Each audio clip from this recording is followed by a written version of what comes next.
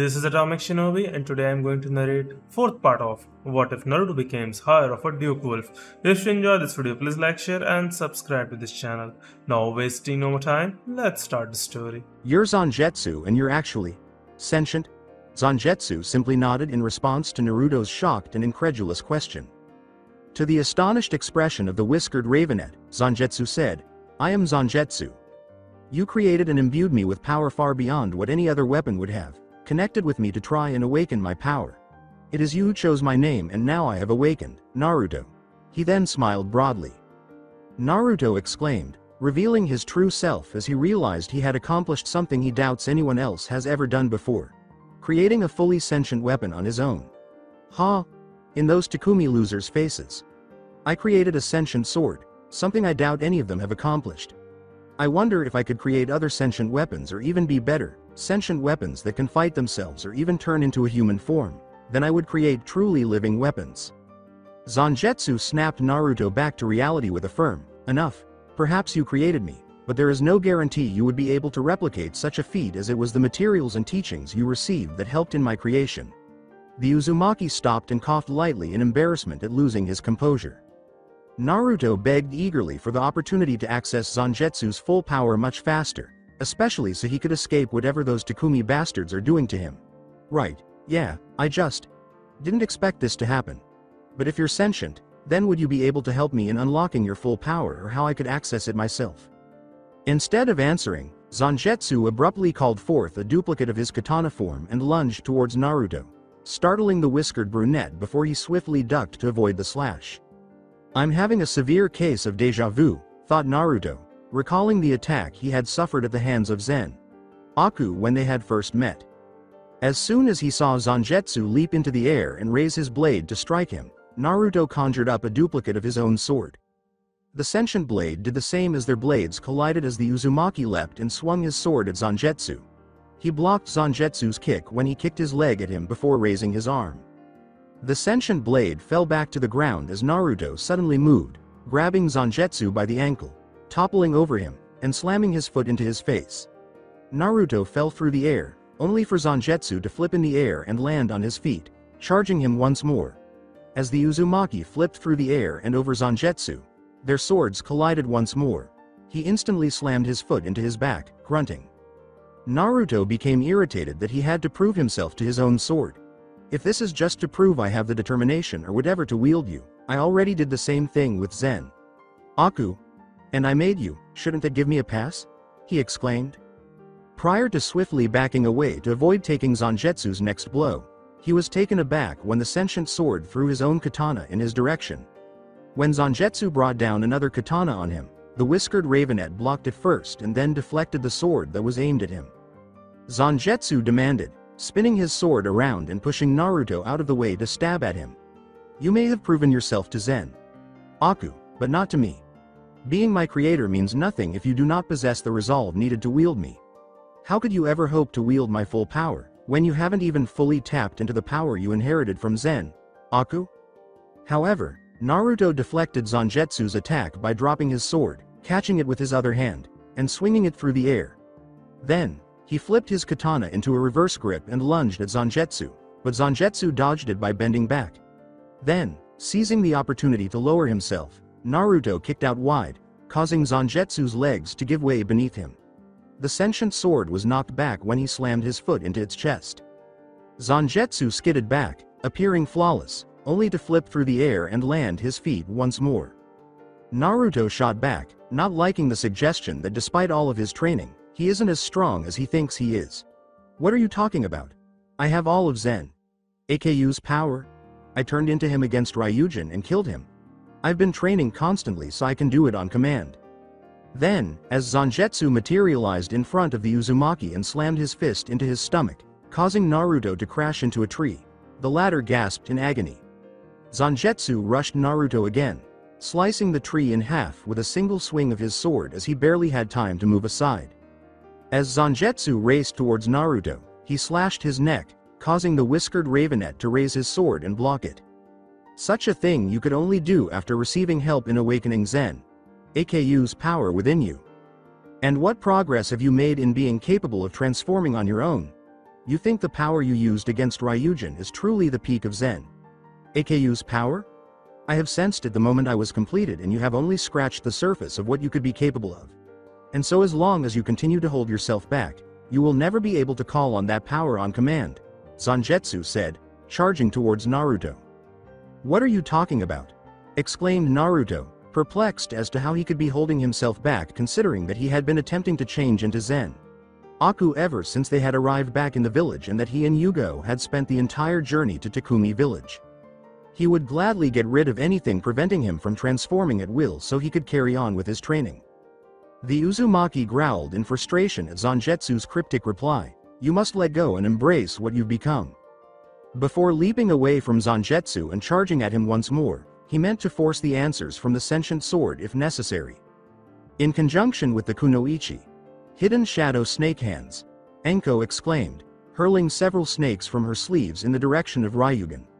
Ryugen then swung his Garyan sword in their direction, extending the 3 prongs to slay the snakes. With a mocking smirk, Ryugen said, "You really need to try harder if you want to beat me." Then, he channeled chakra into his sword, transforming its extended prongs into 3 dragons that charged at Enko.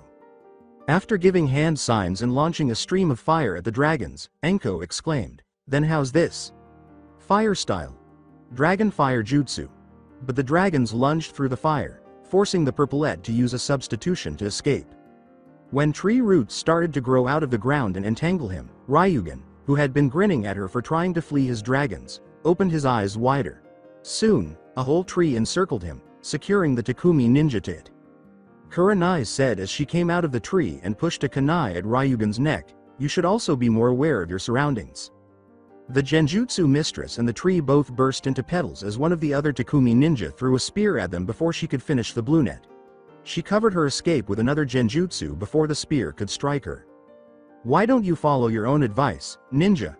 Ryugen scoffed as multiple snakes erupted from the earth beneath him, forcing him to duck out of the way. Smiling, Enko put her hands on the ground and said, "Nah, a brat like you needs it more than us." Snakes burrowed into the earth and emerged from her sleeves. The Tokubetsu Jonin was concentrating on Ryugen when another Takumi ninja charged at her from behind and stabbed her, causing her eyes to widen. "Ha! That's one of you or?" "Ah!" exclaimed the ninja, grinning at the death of a Konoha ninja. However, he screamed in agony as Enko abruptly transformed into dozens of snakes that lunged towards them, injecting and biting copious amounts of venom. As Enko leapt out of a tree and threw multiple kunai at Ryuga, he exclaimed, "Why don't you tell your friends to mind their own business?" Said Ryugen, swinging his sword. "Why?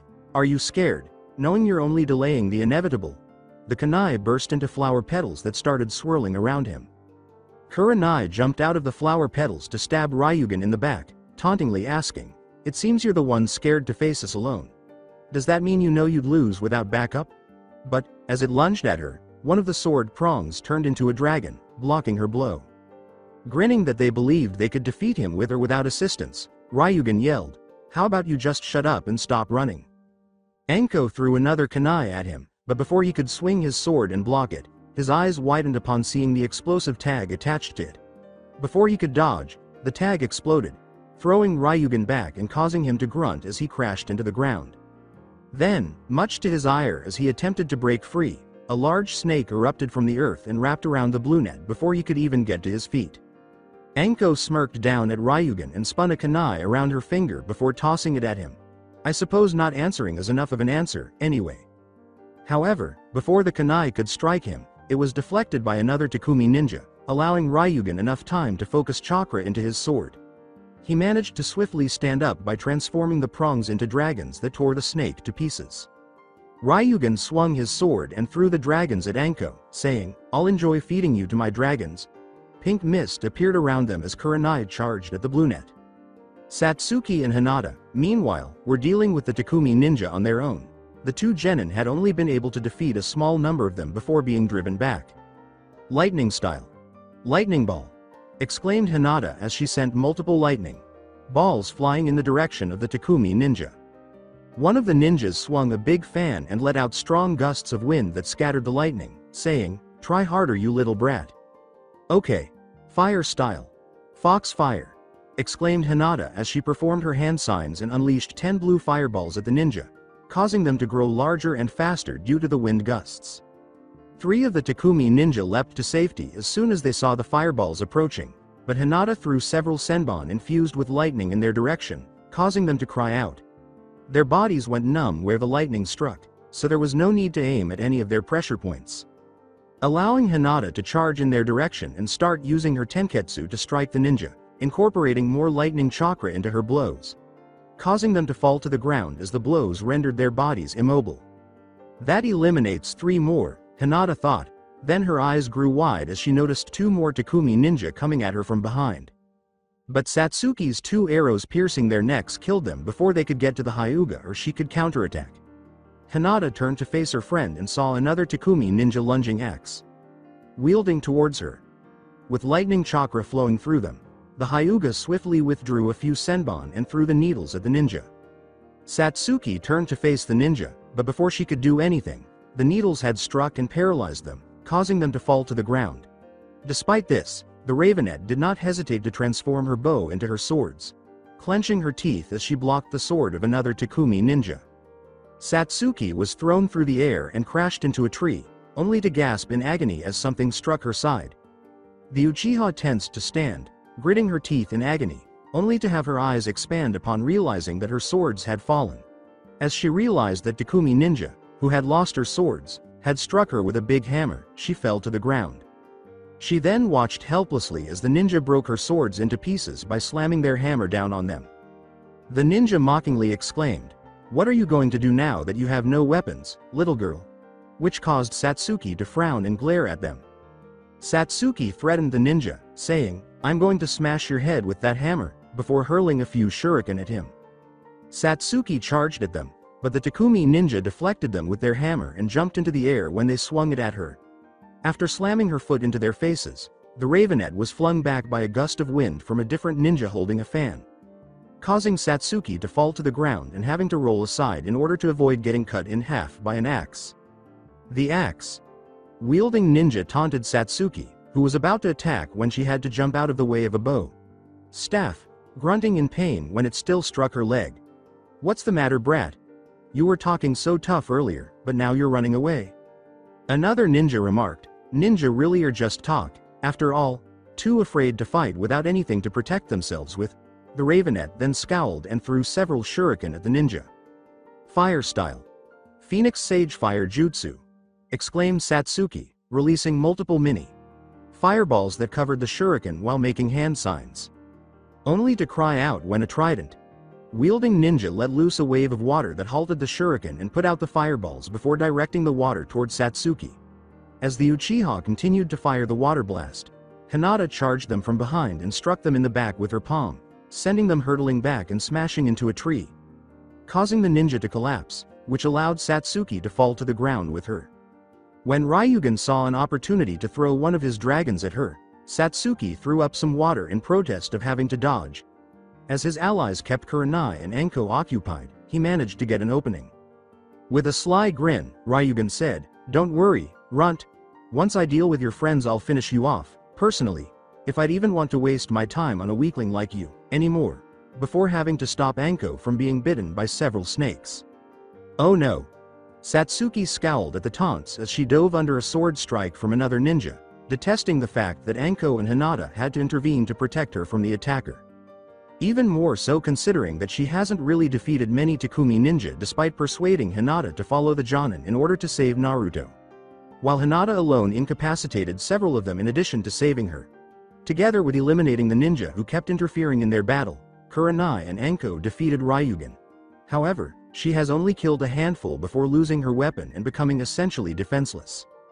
Though Hinata and Satsuki appeared to be on equal footing, Satsuki was well aware that Hinata had gained confidence and had rapidly surpassed her in strength. Not only that, but her Juken's full power could be utilized because her dojutsu was already unlocked. In order to further enhance her abilities, she also added senbonjutsu and ninjutsu to her repertoire. She even learned and developed new taijutsu techniques. Satsuki was aware that her skills and training were not stalling, but even though she was robust and well-rounded, she wasn't becoming any more powerful than her teammates. being aware that there is a roadblock preventing her from realizing her full potential. How come it doesn't just wake up already? Satsuki saw her reflection in the kunai she had drawn to block a bow staff that was swung towards her head, and she scowled at her still onyx black eyes. The ninja quickly pulled their bow staff back and slammed it into her chest, sending the ravenet skidding across the ground before she let out a painful grunt. Satsuki immediately straightened up and got ready to defend herself when she noticed multiple Takumi ninja advancing on her. Kurenai and Enko saw Hinata and continued to try to approach her, but they were constantly stopped and had to defend themselves. Oh no! Why does this continue to occur? Why will I never have enough strength? Satsuki let out a mental cry, hating the fact that she's preventing her teammates from helping her and making them vulnerable in the process. Which only served to remind her of the massacre, how she had been left defenseless and unable to take action, and how Itachi's lack of conviction that she was not worth killing was the only reason she was still alive. And now it's happening once more, leaving her defenseless, but this time she is powerless to protect herself. How can I defend the people I love when I can't even defend myself? How will I ever be able to stop what happened that night from happening again when I can't even save myself? Satsuki wondered to herself. Satsuki's mind started racing, recalling the massacre, her battle with Naruto, and their first C-rank mission. How Ryujin and Lycan overpowered her before the latter kidnapped her. In both instances, Naruto assumed responsibility for her rescue, almost losing his life in the process while battling Ryujin. Retrospective. The Bluenet and Greenet were staring at Naruto with concern as Satsuki, Hinata, and Fu sat inside the tent he was currently lying in. Even after they brought Naruto back to town, the Uzumaki still doesn't appear to be awake. Satsuki said, causing Hinata and Fu to turn to face her because the Ravenet didn't seem in the slightest worried. He's going to be fine. Worried and even afraid that her first friend, other than Shibuki, and fellow Jinchuriki, could have perished, Fu said, how can you be so sure? You saw the destruction where they fought each other. It's a miracle Naruto's even still alive, let alone in one piece. Satsuki spoke, and both girls took solace in her words and her conviction. Because I know Naruto and he wouldn't have let some failed experiment like Ryujin defeat or kill him. He's going to wake up and be perfectly fine, you'll see. With a feeling of relief and increased assurance that Naruto would wake up soon, Hinata remarked, Ye? Yeah, Naruto-kun is really strong, I'm sure he'll wake up soon. He's probably just really tired and will need plenty of rest. Fu said, nodding at them from Satsuki, yeah, he'll be fine if he was able to take out Ryujin. On the inside, Satsuki was feeling just as anxious and afraid that something might have happened to Naruto, even though neither of them knew it. This occurred along with strong emotions of failure, guilt, and self-loathing. Thinking she could have done something to prevent them from being apprehended. That if she had been able to assist, she wouldn't have had to leave it up to Naruto, Fu, and Lycan to save them and beat Ryujin. Knowing that Ryujin would have killed Naruto if not for the late experiment's assistance and sacrifice. Satsuki was so terrified at the mere notion that she vowed to never allow anything similar to occur again. Final flashback. But it did occur once more. But now it's Naruto who's been taken prisoner. I can't even repay him for saving me when he nearly died trying to do so. Hating that her circumstances have now changed and that, despite her previous resolve and words, she is unable to save him, Satsuki thought. The ninja with the hammer lunged towards Satsuki and swung it at her head, forcing her to duck out of the way. Prior to them leaping into the air after her, she had to block the axe wielding ninja as well, preventing them from burying their axe in her chest. Only to groan in agony when she was knocked through the air by a gust of wind. The ninja with the bow staff then plunged their staff into her chest, sending her smashing into the earth. Satsuki gritted her teeth, stood up, and glared at the ninja surrounding her before turning her head to glance back at the others for a moment, something unfamiliar yet strangely familiar in her eyes. Her thoughts returned to that evening, to the instant before Itachi ran away. Retrospective.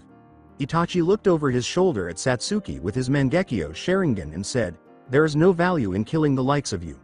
My foolish sister. If you want to kill me, curse me, hate me, and live a long and unsightly life, run away, and cling to your pitiful life. And then someday, when you have the same eyes as I do, come before me. Satsuki feels dizzy and falls forward as she looks at him in pain, despair, and shock at everything that has happened. Satsuki nearly fell to the ground, but she was able to catch herself and land on one knee while gasping heavily. Her eyes turned crimson red with a single tomo in each before her head snapped up and she glared at Itachi. Itachi seemed unfazed by his sister's awakening, at least on the outside, even though he was a little taken aback inside. Prior to that, the older Uchiha leapt hastily to the rooftops, sensing the Anbu's impending arrival. Satsuki yelled, "No, you won't get away, Itachi," as she got up and chased after Itachi, gathering some of the kunai that had fallen. When Satsuki spotted Itachi, she leapt to the roof, threw the kunai at him, and wouldn't let him go. Itachi, having drawn his sword and deflected the kunai, looked back in surprise at her attempt to attack him. The last one actually knocked his forehead protector off his head, causing him to flinch. Unfortunately, Satsuki expended what little energy she could muster in her attack, panting heavily and collapsing to her knees as her Sharingan deactivated. The last thing the Ravenet saw before she started to fall forward was Itachi picking up his headband and giving her a tearful look. Final flashback. The staff. Wielding ninja charged Satsuki, intending to drive their staff straight through her chest. "Time to die, brat," they yelled. To their surprise, Satsuki sidestepped the staff, grasped one end, and then flipped the ninja over. She brought them to their knees by slamming her foot into the back of their legs. Then she grabbed the other end of the staff and pressed it up against their throat. Prior to the ninja attempting to escape, Satsuki let out a grunt, drew back the staff, twisted it sharply, and snapped the ninja's neck, causing them to become limp. Not content to stop there, Satsuki charged the enraged ninja, who was brandishing a hammer while holding a staff. The ninja charged Satsuki with their hammer, screaming, "You little bitch, I'll turn you into paw." "Oh." But Satsuki ducked under their swing and stabbed the staff straight into their eye, causing them to scream in pain. The ninja dropped their hammer to try to remove the staff due to the sudden pain and loss of their eye, but Satsuki turned around and grabbed the hammer out of the air, proving that their action was incorrect. She gave a shout and whirled around, slamming the hammer squarely into the ninja's head with her momentum. Their body was launched across the field by the force of the blow, which also cracked open their skull. Despite this, Satsuki continued on, slamming the hammer into the ground and then spinning around the handle to avoid the axe. Wielding ninja's blow to her back. The Ravenet then took out a kunai and stabbed it squarely through their shoulder. Satsuki made the ninja drop their axe and scream in agony, then she rolled across the ground, grabbed it, and swung it at their neck. The last thing the ninja saw were two tomos whirling around the pupil of their crimson-red eyes, glaring at them before their head shot out of their body. Before Satsuki threw the axe and buried it in the back of a ninja that attempted to attack Kurenai after she had avoided Ryugen's dragons, the fighting briefly stopped. Causing everyone to turn to face the Ravenet, Hinata smiled as she saw her friend awaken her own dojutsu, her eyes now crimson. Only for one of the Takumi ninja to charge at Satsuki, emerging from a silver hilt wielding what appeared to be a blue sword made of pure chakra. Satsuki, however, ducked and spun around their slash as soon as they were close enough, grabbed the person's arm that was holding the sword, and broke it in half at the elbow. The ninja were screaming in pain, but Satsuki silenced them by taking the sword, stabbing them in the back of the head, and then throwing their body aside. The last of the Takumi ninja flinched in horror at the sight of another of their comrades dying, and that too quickly. More so when Satsuki pointed the chakra blade at Ryugen, causing the blue net to turn pale and involuntarily back off. The blade changed color from blue to red. "You're next," Satsuki yelled as she lunged toward Ryugen. Ryugen yelled, "What are you waiting for? Kill her," with some panic when he saw Satsuki sprinting toward him after killing 4 of his supporters with ease. As Hinata took advantage of the situation to eliminate a few more Takumi ninja near Satsuki by striking them in the arms and legs with Juken strikes, several of the surviving ninja raced towards her to defend their leader. A ninja attempted to strike Satsuki with a club, but she managed to slide under him and use her chakra saber to almost cut him in half at the waist. A kunai thrown through the neck of a Takumi ninja will take them out before rolling across the ground and dodging its scythe. A third ninja lunged towards her, brandishing a second chakra saber in an attempt to take down the Ravenet. The ninja were momentarily frozen in midair as Satsuki's head snapped up, locking eyes with them and trapping them in a genjutsu. The second chakra saber turned red as the Ravenet leapt up and slammed her knee into the ninja's jaw. She then flipped over and grabbed the other chakra saber from their hands. She then proceeded towards Ryugen. stabbing both blades into the ninja's back and leaping off them before they hit the ground. Ryugen exclaimed, "How can two brats be this strong?" as he watched Satsuki and Hinata eliminate one of his followers after another. However, he was met with laughter from Anko. Anko exclaimed, not believing he had not figured it out, You mean you seriously couldn't tell?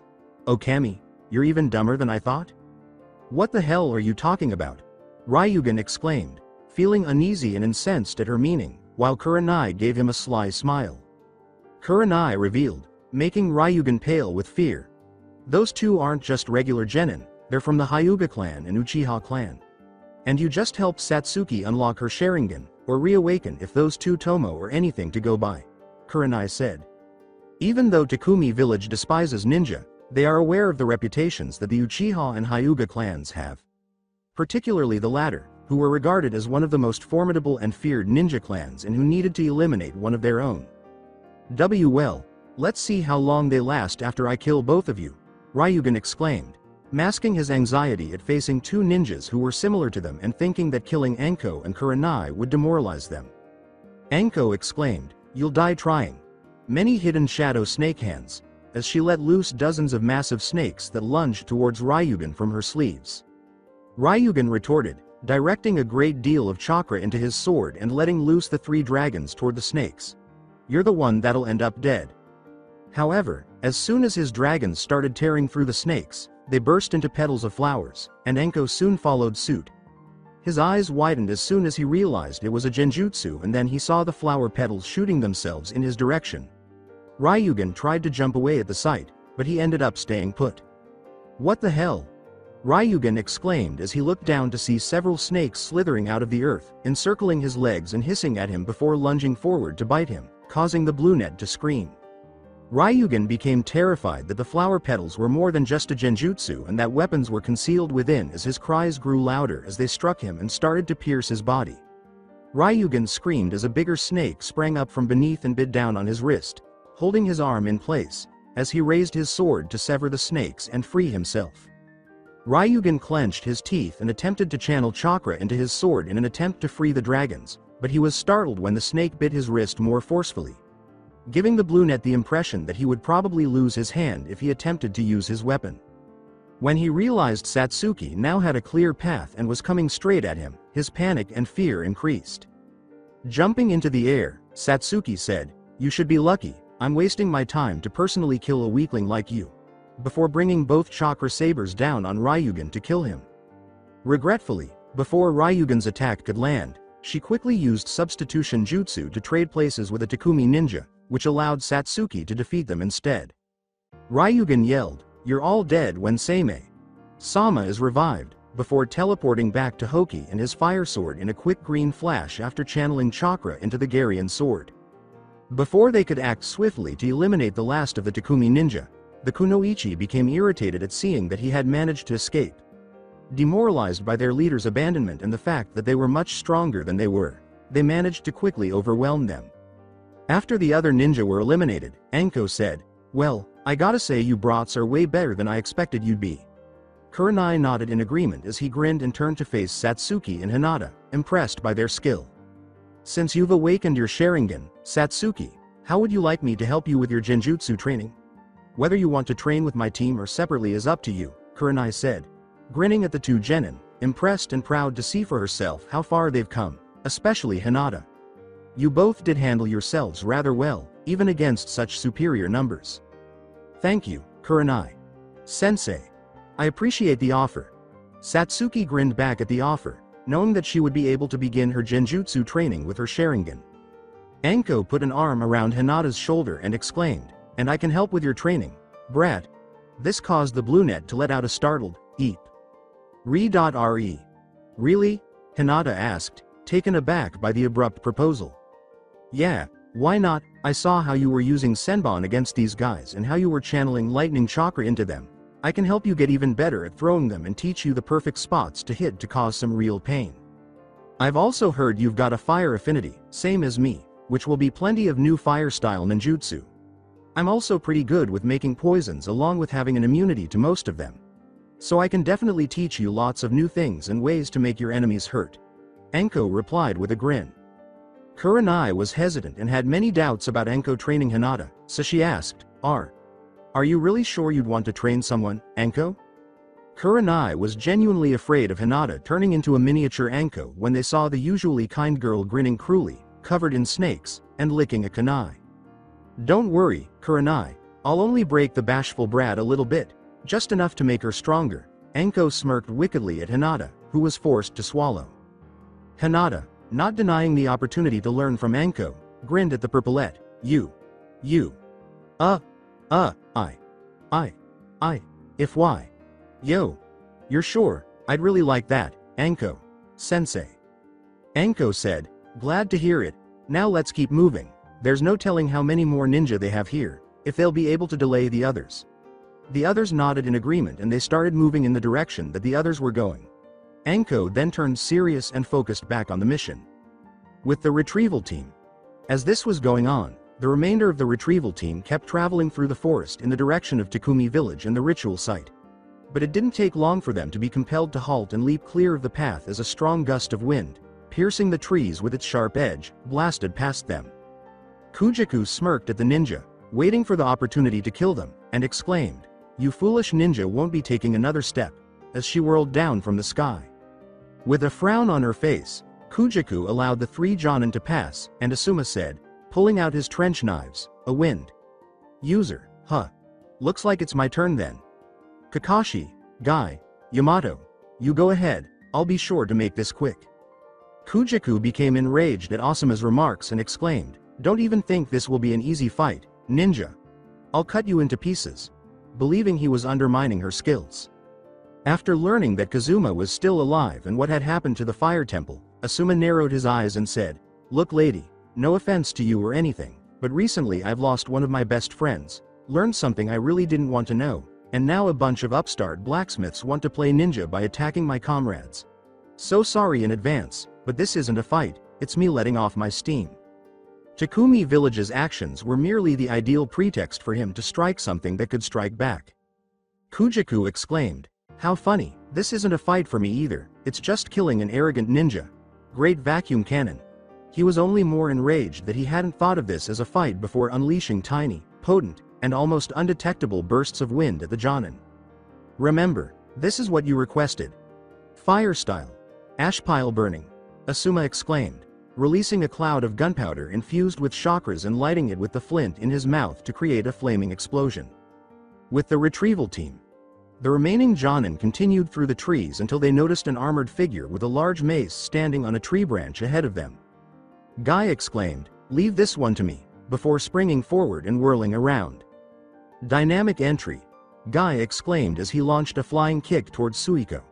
Suiko grunted as the kick struck his infinite armor, propelling him backward even as the armor absorbed the chakra from the kick. Suiko skidded across the ground as he landed, narrowing his eyes to see Guy land in front of him and take a stance as Kakashi and Yamato darted by. Suiko said, You're strong. She didn't realize there was actual strength in that kick, and Guy grinned at him. And you certainly seem like a durable fellow to remain standing after that kick. I also take that as the infinite armor. I could feel it drain the chakra from me, even with that brief contact. Guy said while holding his mace tightly. You'll be feeling a lot more once I'm through with you, ninja. Suiko exclaimed, preparing for battle as he lunged at Guy while brandishing his mace. The Jonin narrowed his eyes. Asuma exclaimed, Wind style, dust storm jutsu, and unleashed a burst of dust, filled wind towards Kujaku through his hands. Kujaku yelled, Wind cutter jutsu, as she swung her swords and unleashed wind blades that tore through the wind stream and returned it toward Asuma. Asuma quickly dodged the wind blast by using substitution jutsu, then he reappeared behind Kujaku and used his trench knives to channel wind chakra in a lunge at the greenette. Kujaku took off, only for a whirlwind to envelop her as she rose into the sky. Kujaku grinned and turned to face Asuma, lowering her swords and lunging at him. Are you still letting off some steam, ninja? Or are you getting worried? She exclaimed. Asuma swiftly blocked them, but as the chakra surrounding his knives dispersed, he mentally cursed and had to back away as Kujaku swung her blades at him. Kujaku let loose a hurricane at Asuma, saying, Wind return. The Jonin used another substitution to evade it. Worried? No, annoyed. Very. Wind style. Great breakthrough! Exclaimed Asuma, using hand signals to communicate before unleashing a fierce gust of wind that caused Kujaku to scoff and raise her swords. Kujaku swung her swords as the great breakthrough reached her, causing it to be redirected back at Asuma like a hurricane. Seems you still haven't learned. Wind return, she exclaimed. When Kujaku flew at him again, Asuma leapt out of the hurricane's path and raised his trench knives, smiling wickedly as she brought her swords down on top of him. Asuma narrowed his eyes and Kujaku exclaimed, "Do you understand now, ninja? No matter what wind you use, I'll just send it right back at you." She discovered that, in addition to using her weaknessless flying short swords to control the wind, she could also deflect wind-style ninjutsu attacks against her. When her swords came into contact with his knives, even his flying swallow became ineffective. Leaving Asuma to investigate whether her sword's power had a limit, they discovered that it didn't appear to have one. Asuma said, "Try redirecting this then." Fire style. Ash pile burning. And released a cloud of gunpowder infused with chakra, making the Takumi Kunoichi jump back. With a swing of her sword, Kujaku exclaimed, "I've already seen that and it won't work again." Peacock whirlwind. And unleashed a strong gust of wind that blew the gunpowder away from her. Then try this. Fire style. Fire dragon bullet. Asuma exclaimed, making hand signs before hurling a fire breath directly at the greenette, causing her to leap out of the way. Wind style. Gale palm. Asuma exclaimed, circling back around to review hand signs and hurling one of his trench knives through the flames as he blew a strong gale in its direction, causing the trench knife to swiftly slice through the air, setting off nearby fires as it went through the flames. Kujaku swiftly raised her swords as her eyes widened at the sight of the weapon aimed at her. Kujaku yelled, "Peacock whirlwind formation," and spun a wind vortex around herself. She was relieved that the trench knife was deflected before it could harm her, only to let out a cry when Asuma swung his other trench knife at her back, using a shunshin to get behind her, slashing Kujaku as she instantly took off, giving the Jonin a murderous glare. Kujaku yelled, "You'll pay for that, ninja!" Great vacuum cannon, as he unleashed a tiny but potent, almost undetectable burst of wind toward Asuma. Asuma exclaimed, going through hand signs and hurling a cloud of gunpowder at the air blasts, fire style, ash pile burning. In partnership with Guy. When Suiko shouted and swung his mace at Guy, the Jonin leapt into the air, flipped over Suiko, and started spinning in the air. Severe leaf hurricane, exclaimed Guy as he spun around and kicked Suiko's back several times, causing the blacksmith to groan with each kick's force. Even more so, since he started kicking all over his body, Guy followed behind him and knocked him higher and higher into the air with each kick. Suiko was kicked low at his legs at first, then his chest, and lastly his chin, which propelled Suiko even higher. Still not stopping there, Guy leapt over Suiko and gave him a hard backslap with his heel, sending the Takumi ninja flying into the earth. Gritting his teeth, Suiko forced himself to stand. However, despite the infinite armor's capacity to heal wounds through chakra absorption, he was still suffering more injuries than it could handle. Even worse, he noticed that despite their repeated contacts and the infinite armor absorbing his chakra, Guy didn't even appear fatigued.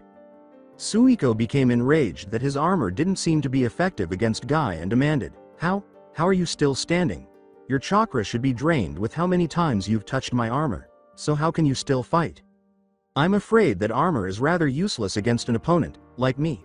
Guy exclaimed with a blinding smile, further infuriating Suiko that he dare call the infinite armor useless.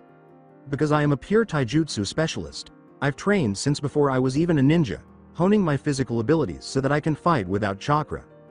The Konoha ninja became serious as Suiko swung his mace at Guy, extending his head in a flail, saying, "You arrogant ninja, I'll crush you." Guy produced a pair of nunchaku before Suiko could respond. They were connected by a twisted piece of cord, and each handle was red and carved to resemble a dragon-like creature with scales running down its length and a head close to the base of the handle. These are the Soshuga, a pair of nunchaku Guy that are utilized in battles where it is necessary to avoid making direct physical contact. Feeling that it was time to put them to use and put an end to this conflict, Guy let out a cry as he swung one of the nunchakus at the flail moments before it struck him. He did this several times around him. He dove under and around the flail, encircling it with his nunchaku as he spun and yanked it forward, dragging Suiko with it.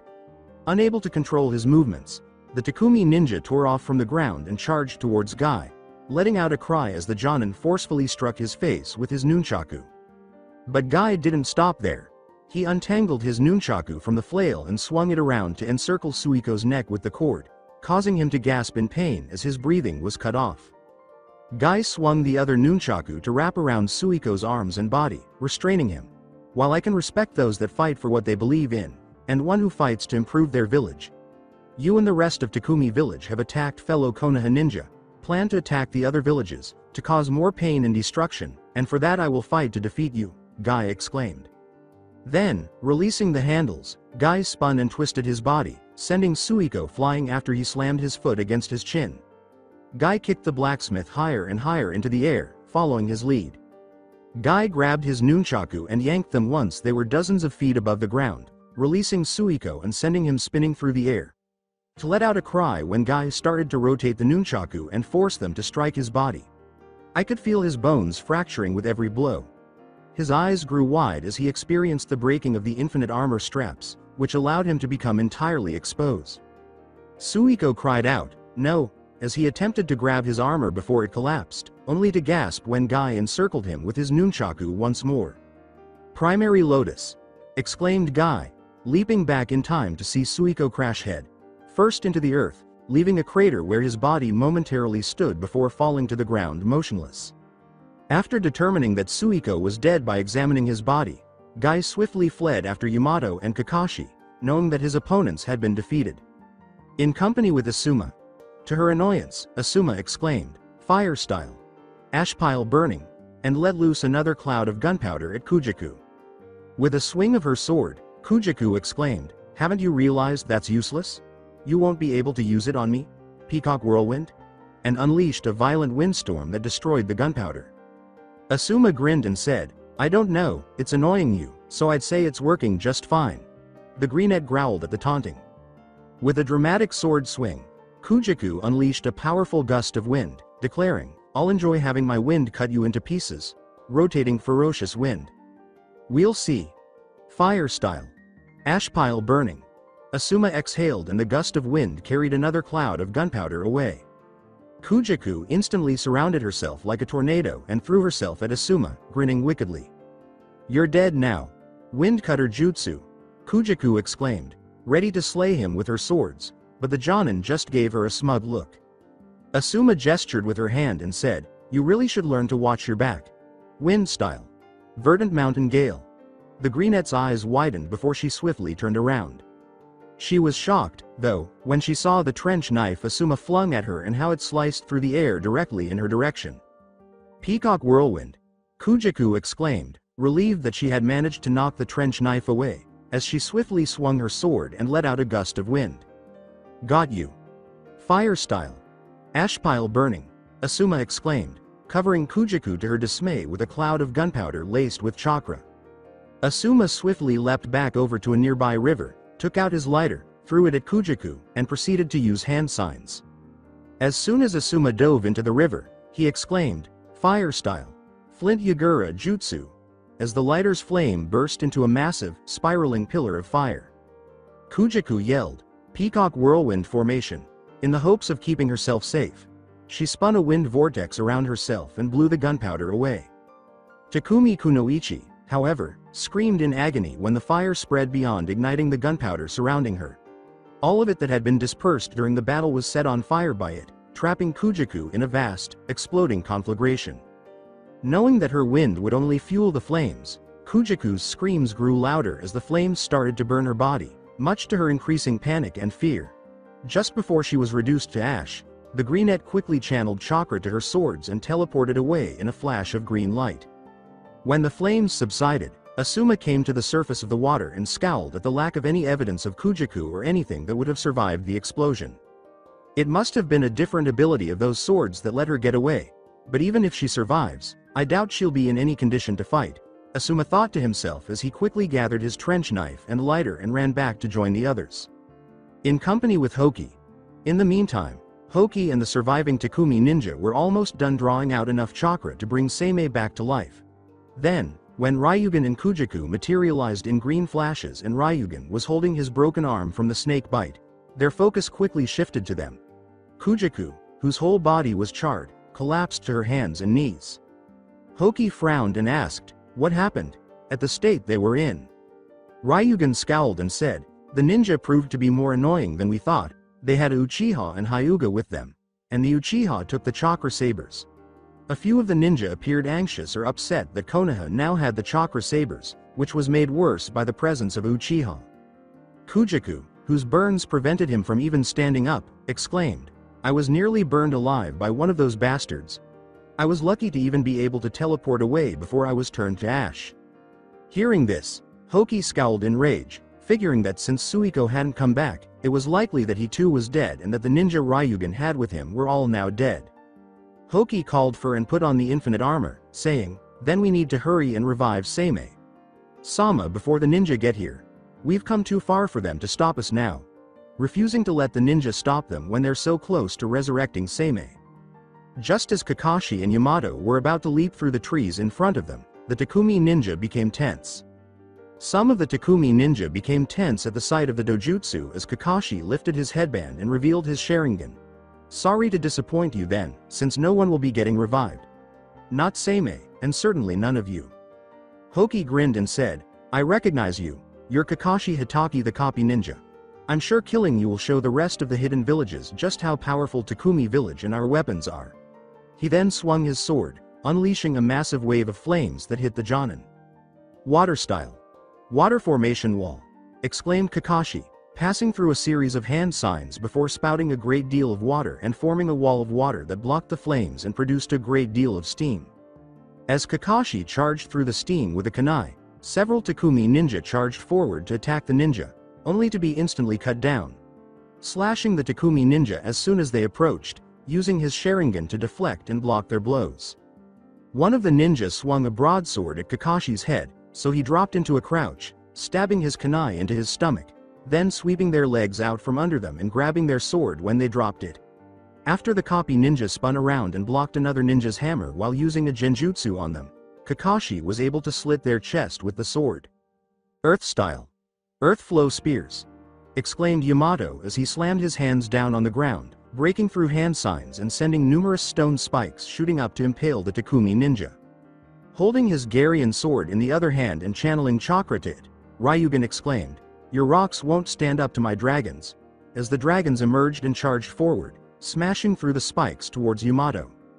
Yamato made hand signs and exclaimed, "I doubt you'll do much against this wood style smothering binding jutsu," as his arm transformed into wood and several tendrils shot out, entangling the dragons. Even people in Takumi village were aware of the legendary Kekkei Genkai of the Shodai Hokage, so Ryugan exclaimed, "What?" as he saw the Mokuton. The Bluenet then grunted as the wooden tendrils sped forward and ensnared him, his sword returning to normal with his chakra sealed away. "Lightning style. Lightning beast tracking fang," Kakashi exclaimed, conjuring up a lightning beast and aiming it at Ryugan, who was terrified when he saw it approaching. Kujaku swung one of her swords, Peacock Whirlwind, causing a whirling gale that interfered with the lightning jutsu. "You seem to forget that fire always beats wood," exclaimed Hoki, who then, much to Ryugan's relief, slashed apart the wooden tendrils binding him with his sword coated in fire. Kakashi shot a water jet at Hoki and exclaimed, "Then we'll just extinguish it. Water style, water bullet jutsu." To his astonishment, a Takumi ninja brandishing a trident leapt in front of him, severing the water jet in two and aiming the jet of water back towards Kakashi and Yamato. With a slam of his hands on the ground, Yamato exclaimed, "Earth style, mud wall," and a stone wall rose up in front of him and Kakashi, obstructing the water. To the surprise of Kakashi and Yamato, a Takumi ninja brandishing a massive axe yelled, "We have you ninja, now," as they swung the axe and split the stone wall in half. The two Jonin had just gagged in agony when the ninja with the bows suddenly shot them with multiple arrows. Then two Takumi ninja charged forward, stabbing Yamato and Kakashi in the chest with their spears. The ninja grinned and exclaimed, "Huh, not so tough now AR. Ah," but then let out a painful scream as Kakashi burst into a bolt of lightning. When Yamato turned out to be a wood clone with wooden spikes poking through the ninja who had stabbed Yamato could only vomit and gasp. As Yamato went through the hand signs, he exclaimed, "Wood style. Tree bind flourishing burial."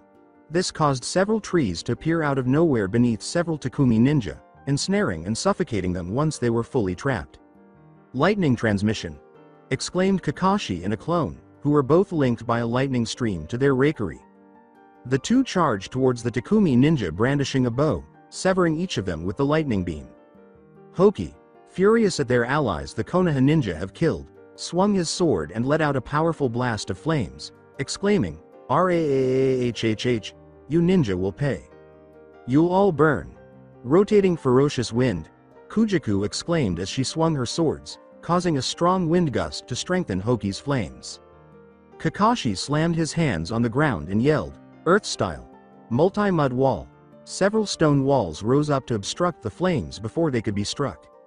Ryugan yelled, "I'll tear you ninja to pieces," as he launched his dragons at the walls and focused a lot of chakra into his sword. "You can try. Wood style. Nativity of a sea of trees," exclaimed Yamato, making several trees rise up out of the ground to obstruct the dragons while using hand signs. As Hoki whirled his sword, a vortex of fire shot through the trees and broke through the stone walls, saying, "The only thing you're doing is giving us more fuel for your pyres." The only reason the flames didn't reach Kakashi and Yamato was because they moved aside before they could. But the two Jonin saw the remaining Takumi ninja charging toward them. They became tense in anticipation, but as soon as the Takumi ninja approached closely enough, Kakashi and Yamato burst into petals of flowers. Many hidden shadow snake hands. Before the Takumi ninja could cry out, dozens of snakes erupted from the trees, encircling or sinking their fangs into their bodies to confine them. Fire style. Ash pile burning. The gunpowder cloud that engulfed them later caught fire and engulfed the Takumi ninja in a fiery explosion. Guy exclaimed, "Leaf hurricane," as he suddenly materialized in the middle of 5 Takumi ninja and sent them all flying back with a spin kick. Together with Satsuki, Hinata, Kurenai, Anko, Asuma, and Guy, the remaining Takumi ninja and the now 3 celestial symbols men observed as Kakashi and Yamato made a comeback. Glad the rest of the retrieval team had shown up, Kakashi said, "I take it you all dealt with your opponents. This would allow them to wrap up quickly." "The lackeys we handled, but the blue brat with the mouth teleported away to save his own skin. Not that it'll matter soon enough," laughed Anko. Asuma expressed surprise that Kujaku was still alive and remarked, "Looks like mine survived too, barely though." However, she didn't think Kujaku would be able to fight back. "Where's Naruto?" Satsuki yelled, giving the Takumi ninja a fierce look. Hinata exclaimed, "He's in that dome, and they're siphoning his chakra," as she observed Naruto and her Byakugan inside the dome, his chakra being absorbed, but she also noticed something else going on with him. Sensing they had finally drawn enough chakra from the whiskered ravenet, Hoki grinned and said, "That's right, and now, the time has finally come for Sama to be revived." The retrieval teams were worried that Seimei was almost revived and they were just waiting for more time. "Fire style. Grand fireball jutsu," exclaimed Satsuki, directing the Takumi ninja with hand signs before hurling a massive fireball in their direction. Hinata exclaimed, "Lightning style. Lightning ball," as she launched multiple lightning balls towards the Takumi ninja.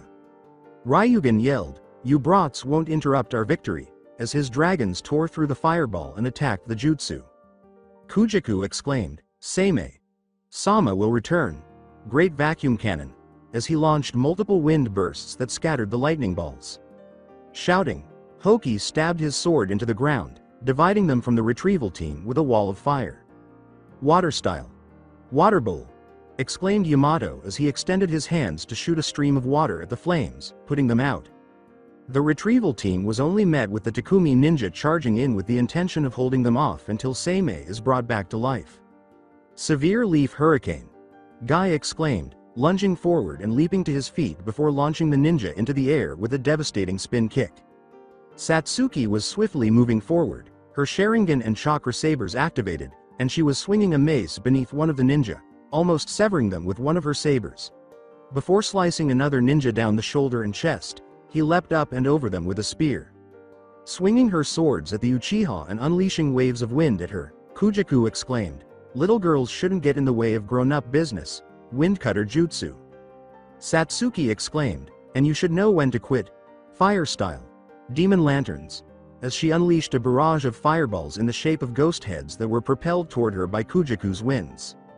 The greenette's eyes widened at the sight, and then she leapt back, screaming in agony as the ghost heads burst into a massive conflagration. Her body was scorched even more as she crashed into a tree.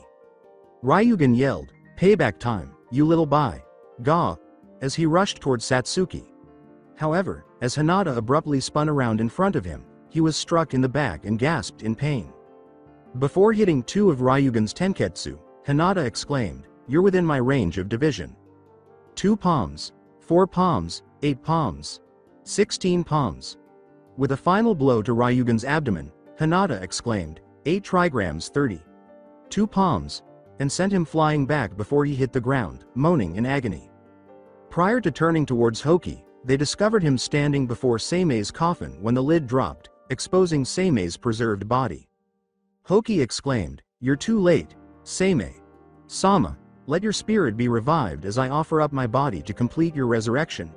Kakashi raced toward him, passing through hands and snatching his wrist. "That's not happening. Reikari!" exclaimed Kakashi, launching the attack to impale Hoki as lightning flared up in his hand. But it was too late. Hoki yelled as his body started to dissolve into light particles and fused with Seimei's, taking his fire sword and the infinite armor with it, before Kakashi and the others were thrown back by a chakra explosion. "He rises!" exclaimed a Takumi ninja with the others, rejoicing to see their leader come back to life. Asuma questioned, "Kakashi, what's happening?" as they covered their faces and the wind started to rippling around Seimei's coffin, his body glowing brightly. With the knowledge that they had utilized the chakra of not only an Uzumaki Jinchuriki but also whatever other power Naruto possessed, Kakashi exclaimed, "I don't know. But be prepared, there's no telling what Seimei will be like or how strong." Satsuki and Hinata were the ones who were most alarmed as the retrieval team started to hear Naruto screaming inside the metal dome. When his screams seemed to turn into roars, their concern only grew. Before the winds and glow subsided and everyone could see Seimei's resurrected form, they were all taken aback by his appearance. Seimei appeared to have pale skin, long, wavy, pure white hair that grew in a wavy pattern around his forehead and eyes like black and gray fur, pale green eyes with slits in the pupils, and black claws on his hands. The most startling features were the white wolf tail that protruded from his tailbone, the white wolf ears perched atop his head, and the fact that his legs were entirely covered in white fur and resembled beasts with long, elongated claws. He was dressed in an open, high, colored black robe that revealed his muscular chest and was adorned with gray tribal tattoos. The robe's sleeves had openings along them that were tucked into the bronze shoulder pieces, black bracers he wore around his wrists, and bronze chains that ran up the front of the robe and around his upper arms. A large black band with bronze trimming around his waist, a white cloak covering his lower half, and a translucent white fabric hanging from his shoulders that reached down to his feet with bronze tassels hanging from them all adorned his white collar with bronze trimming. Everyone was shocked to see him, especially the Takumi ninja because he didn't resemble Seimei at all as the records had claimed. Seimei, Sama?" Ryugan questioned in disbelief, and Seimei quickly regained consciousness and glanced at himself. Seimei exclaimed, shocked at his appearance and unable to recognize any remnants of his previous appearance. What has happened? Why have I been revived in such a state?" After learning that Naruto was a Jinchuriki during the ritual, Kujaku exclaimed, "The boy, he's an Uzumaki, and a Jinchuriki. He's the one we used to revive you, Seimei. Sama, his chakra must have done it," realizing that Naruto's chakra was the reason for this. Furthermore, the fact that Totose trained him implied that he was an Uzumaki as well. An Uzumaki Jinchuriki. That certainly explains why I feel so powerful. The Kyuubi and the chakra of an Uzumaki are now mine. Seimei grinned wickedly, clenching his fists and expressing how much more powerful he felt than in his previous life. As the retrieval team prepared to bury him, Kakashi exclaimed, "Don't get used to it, Seimei. Because we're sending you back to the Pure Lands, right now." Seimei looked at them. As the fire sword, infinite armor, Garyan sword, and weaknessless soaring short swords flew towards him, Seimei exclaimed, "It seems ninja are still as arrogant as they were 100 years ago. But I suppose you'll be good test subjects to see the extent of my new strength. Be honored that you'll be the first victims of the ultimate weapon," before making hand signs. The Garian sword was behind him, its 3 prongs extending and circling him. The infinite armor was on his chest. The fire sword was tucked into a slot on its forehead, and the soaring short swords combined with 2 of the straps on the infinite armor. Seimei floated in the air on one, and the 3 green orbs in the swords were removed and expanded into orbs of chakra around him, creating 10 blue fireballs. Satsuki yelled, "We'll see how ultimate you are as a pile of ash." Fire style. Foxfire. Before launching them towards Seimei. As one of the prongs of the Garian sword transformed into a dragon and sent a strong windstorm that slammed into fireballs, Seimei uttered the words, "Peacock Whirlwind."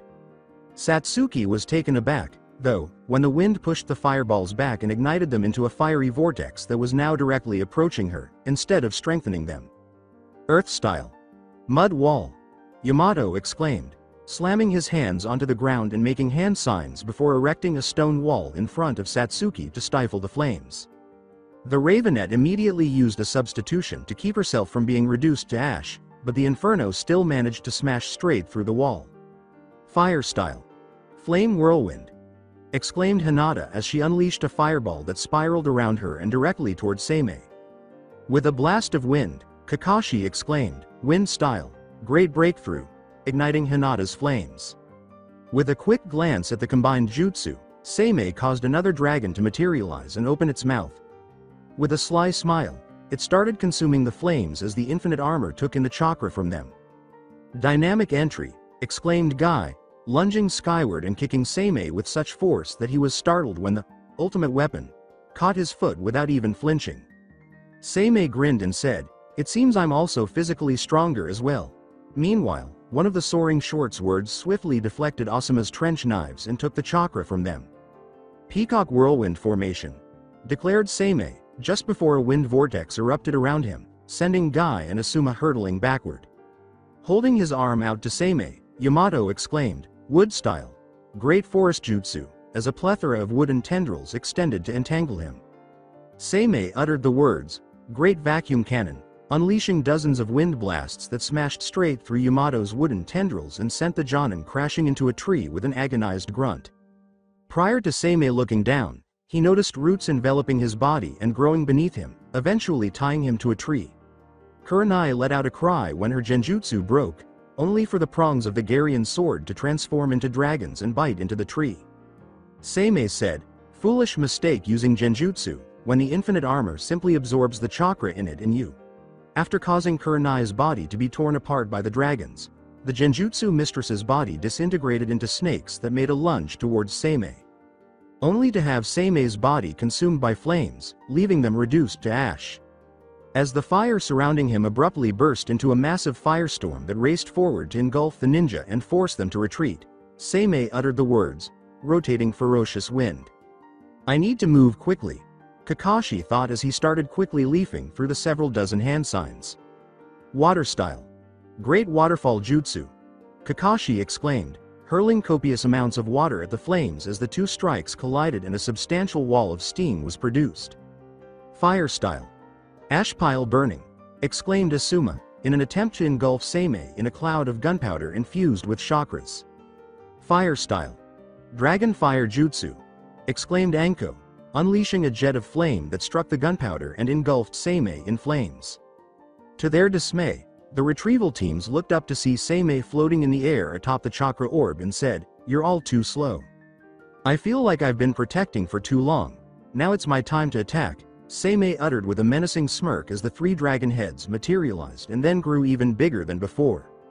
As 2 of the dragons let out dozens of blasts of wind and the third let out a massive stream of fire, Seimei exclaimed, "Great vacuum cannon." The wind was blowing through the flames, causing enormous, fast, moving fireballs to shoot down toward the ninja. As Yamato started to construct innumerable wooden branches that grew and interlocked into a wall resembling a net, he exclaimed, "Wood style. World of trees wall," and grunted as the fireballs started to crash into it. Guy exclaimed, "Gate of opening, open," as he opened the first gate and quickly vanished. Making a sudden reappearance in front of Seimei, he caused the ultimate weapon to widen his eyes. Prior to groaning as Guy kicked him even higher into the air, the green beast kicked Seimei even higher as a follow-up. When they reached a sufficient altitude, Guy disappeared with yet another rush of velocity, emerging from behind Seimei as he encircled him with his arms and started to rotate them. As they dove back to the earth, Guy exclaimed, "Let's see how you handle this, Primary Lotus." However, as they got closer to the ground, Guy felt the infinite armor rapidly draining his chakra, which caused him to curse and rush to try freeing Seimei, only to let out a cry as the dragons from the Garian swords bit into his body, further depleting his chakra. Seimei took charge of the attack and drained Guy's chakra, saying, "Let's see how you handle it, ninja." Seimei turned them around as they got near enough to the ground, then sent Guy flying into the wooden wall, smashing through it with the help of his dragons. With a swift motion, Seimei unleashed dozens of wind blades that sliced through the wooden wall and dismembered the ninja, uttering the words, "Wind Cutter Jutsu." When the ninja all turned into flower petals and saw that they had genjutsu, Seimei scowled in irritation. Anko exclaimed, "Many hidden shadow snake hands," as she launched dozens of snakes at Seimei through her sleeves. However, he once more engulfed his body in flames, destroying the snakes in the process. Kakashi unleashed a lightning beast that lunged towards Seimei, saying, "Lightning style. Lightning beast tracking fang. Peacock whirlwind," declared Seimei, causing one of the dragons to unleash a furious windstorm that caused the lightning beast to become unstable and collide with the copy ninja, feeling him take off again. Yamato exclaimed, "Wood style. Treebind flourishing burial," and built a tree beneath Seimei in an attempt to trap and kill him. However, the dragons tore the tree apart as they took the chakra out of it. Satsuki exclaimed, pulling out some shuriken and hurling them at Seimei while energizing them with fire chakra. "Fire style. Phoenix sageflower nail crimson." Hinata yelled, "Lightning style. Electric shock needles," as she produced several lightning needles to throw at Seimei. "Peacock whirlwind formation," Seimei uttered, engulfing himself in a wind vortex that quickly expanded into a massive hurricane that destroyed the lightning needles and sent shuriken flying all over the place.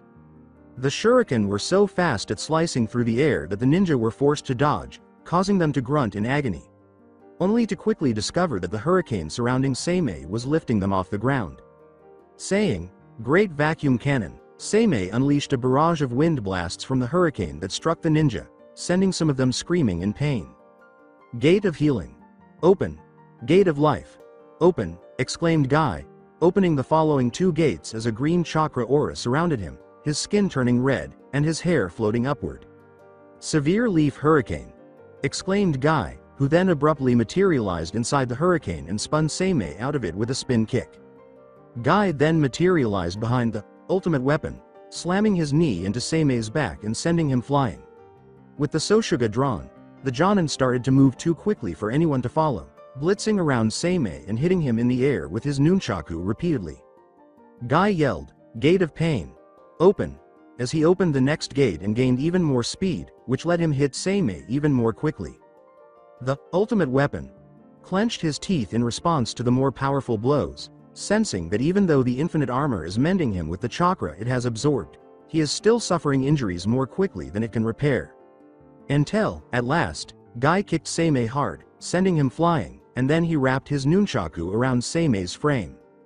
"Hidden Lotus," exclaimed Guy as he and Seimei dove to the ground and gritted their teeth against the Garian sword dragons biting into his body once more. "Peacock whirlwind formation," exclaimed Seimei, encircling himself in a vortex that allowed the wind to sever Guy's body, forcing the green beast to numb the agony in order to defeat Seimei. He could not contain his cries of pain as Seimei set the whirlwind ablaze, causing his body to burn in addition to the wind slicing him. Fortunately, the fiery vortex quickly came to an end as they crashed into the ground, leaving everyone to see who was still standing through the smoke. While Guy was having difficulty standing, Seimei was getting back up, shocking the retrieval team with his quick healing of all his wounds. With all three dragons aimed at Guy, Seimei said, "That was certainly a powerful attack. If it had been anyone else you might have succeeded in killing them. Unfortunately, you're up against me. Great vacuum cannon." Then, he let loose a torrent of wind blasts at the green beast. With every blow, Guy let out a gasp and let out a grunt of pain, which propelled him back into the air where Kakashi caught him before he hit the ground. Seimei uttered these words as two of his dragons shot out blasts of flame and the third unleashed gale force winds. "Now you ninja can burn. Rotating ferocious wind."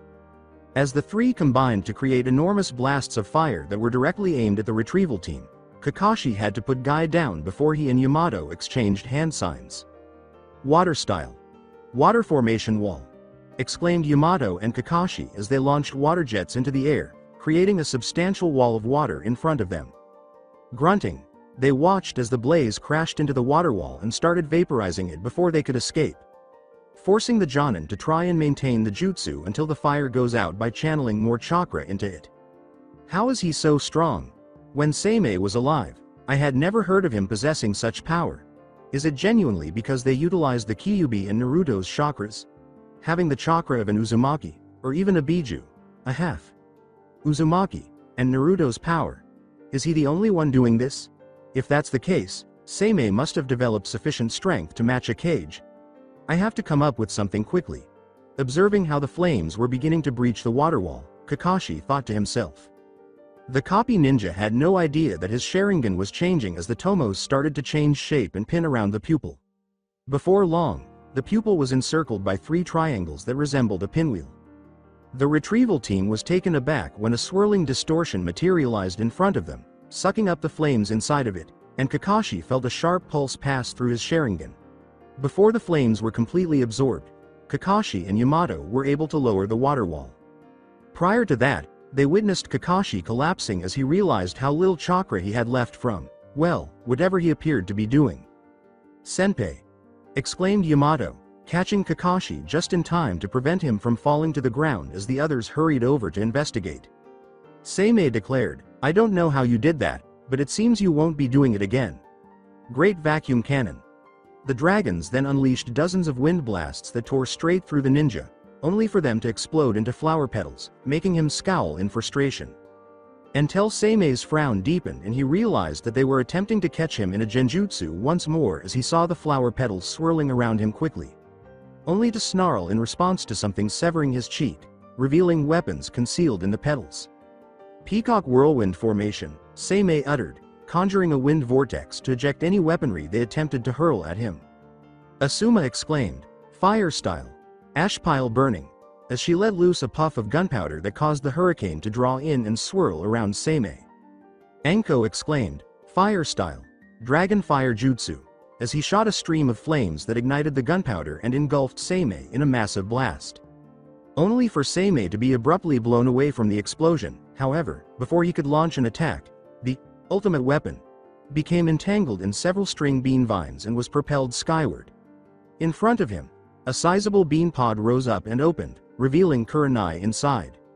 While Kurenai's body was being bit by Seimei's dragons, she erupted into snakes that lunged towards him, saying, "I've already said such illusions are useless against me." When Seimei realized the vines were actually dozens of snakes injecting him with venom and poison, he gritted his teeth. He was only able to return to the ground when Seimei covered his body in flames and turned the snakes into ash. Anko exclaimed, "Too bad for you. This is real now." Fire style. Flaming hail, as the dragons ate the arrows and the chakra that had been used to make them. The burning remains of the snakes had transformed into fire arrows that rained down on Seimei. The ultimate weapon was propelled skyward as the ground beneath Seimei abruptly gave way, exposing a massive snake that was ready to eat him. He released bursts of fire to burn the snake while directing his dragons toward it. However, Seimei was startled to feel someone grab his head from behind and the infinite armor absorb an appallingly repulsive chakra. Anko exclaimed, "And unfortunately for you, you just pissed me off." Fire style. Hiding in ash jutsu, as he unleashed a massive cloud of ash infused with fire chakra directly onto Seimei, scorching him instantly upon contact. Seimei, gritting his teeth against the burning sensation on his body and the disgusting chakra the infinite armor was absorbing, spun a vortex around himself to cut into the purplet's body. Anko, however, leapt backward before the wind could reach her. Seimei exclaimed, "Wind cutter jutsu," as she spun around and swung the soaring short swords at Anko, unleashing a number of wind blades that she managed to dodge by using substitution jutsu to quickly land back on the ground. Seimei notices that Anko is now glaring at him murderously and that black markings have taken over her left half of her body. With Guy and Kakashi both out of commission due to his immense power, the Tokubetsu Jonin had no choice but to reluctantly use her curse seal to give herself a boost. something that now had her more than ready to murder him for pressuring her to carry out the last action she had ever desired. Anko yelled, "Fire style, flame capture," as he produced a fire whip and threw it at Seimei. Seimei yelled, "Peacock whirlwind," and caused one of the dragons to unleash a fierce gust of wind that blew away the whip and caused the whirlwind to erupt into flames as it struck the purplet. But when she suddenly erupted into flower petals that shot themselves at him, Seimei grimaced in irritation. Said Seimei swung the soaring short swords, releasing a strong wind that blew the petals away as they stabbed into trees, revealing they were shuriken. "Rotating ferocious wind," she exclaimed. "Wind style. Verdant mountain gale," Asuma exclaimed, slicing through Seimei's whirlwind with his trench knives before they were stopped by the soaring short swords. Anko yelled, "Many hidden shadow snake hands," as she threw dozens of snakes at Seimei out of her sleeves. Satsuki exclaimed, "Fire style. Demon lanterns," as she launched several fireballs shaped like ghost heads in Seimei's direction. "Fire style. Fox fire," exclaimed Hinata as she launched 10 blue fireballs at Seimei, causing them to turn blue as a result of their combination with the ghost heads. Yamato exclaimed, "Wood style. Smothering binding jutsu," as his arm transformed into wood and several tendrils shot skyward, entangling Seimei. Seimei scowled as he was caught in the tendrils and the barrage of attacks aimed at him, his frustration mounting at the ninja's inability to accept their inevitable demise. Seimei roared, "Enough!" and the dragons joined him in blasting sonic blasts that tore apart the wooden tendrils entangling him. It also unleashed a tremendous windstorm that hit the recovery team with a piercing shriek. The wind whipped across their bodies, sending them flying through the air and making them all cry out. "Now burn!" exclaimed Seimei, causing all 3 of the dragon heads to erupt in flames. This transformed the cyclone into an enormous conflagration, scorching the retrieval team in addition to cutting them with the wind. Seimei continued the attack until it was eventually stopped, causing the ninja to fall to the ground and struggle before collapsing. With a menacing smirk, the ultimate weapon gazed down at his vanquished adversaries as it floated to the ground, only for it to turn into a sinister grin as Seimei started howling with laughter. Seimei laughed, rejoicing in his new, unstoppable power, certain that no one would be able to stand against him. "Ah-ha-ha-ha-ha-ha-ha-ha-ha-ha-ha-ha-ha-ha-ha. Oh yes. This new body and power are more than I could have dreamed of when I was revived. With this new power I'm no longer just the ultimate weapon, I'm now the ultimate being." Ryugan exclaimed, "Yes, you're amazing Seimei. Sama," as they saw their leader's strength. Kujaku, eager to see Seimei kill the ninja, exclaimed, "Finish them off, Seimei. Sama. Let these worthless ninja realize how foolish it was to stand against Takumi Village. We'll finally show those ninja how powerful we really are. No one will ever look down on Takumi Village again. Now we'll be the ones standing at the top with how unstoppable weapons." The Takumi ninja cheered as Seimei said, "Yes, soon we will show the hidden villages and all ninja that Takumi Village possesses the ultimate weapon. While they are little more than broken tools to be discarded for good, soon we will reign supreme over the entire world."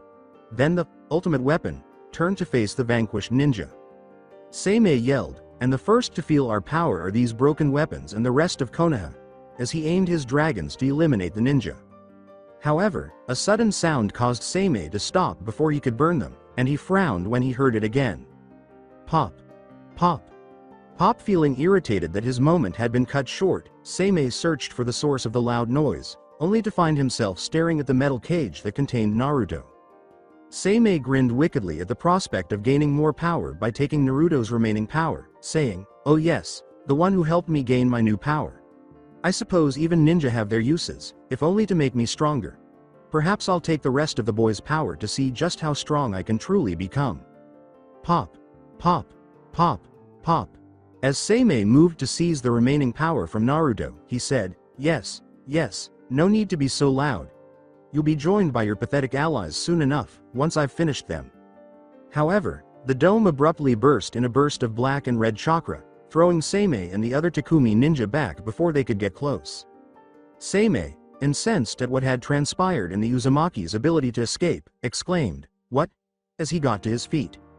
But instead of seeing Naruto where the boy had been, everyone saw Zen. Aku in his place, bending over and clutching a Zangetsu that had changed. It was as tall as Zen.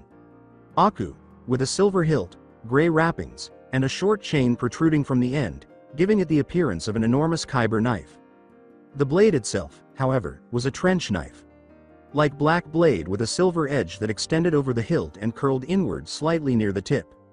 The Duke Wolf narrowed his eyes as Zen. Aku got up and hoisted Zangetsu up onto his shoulder.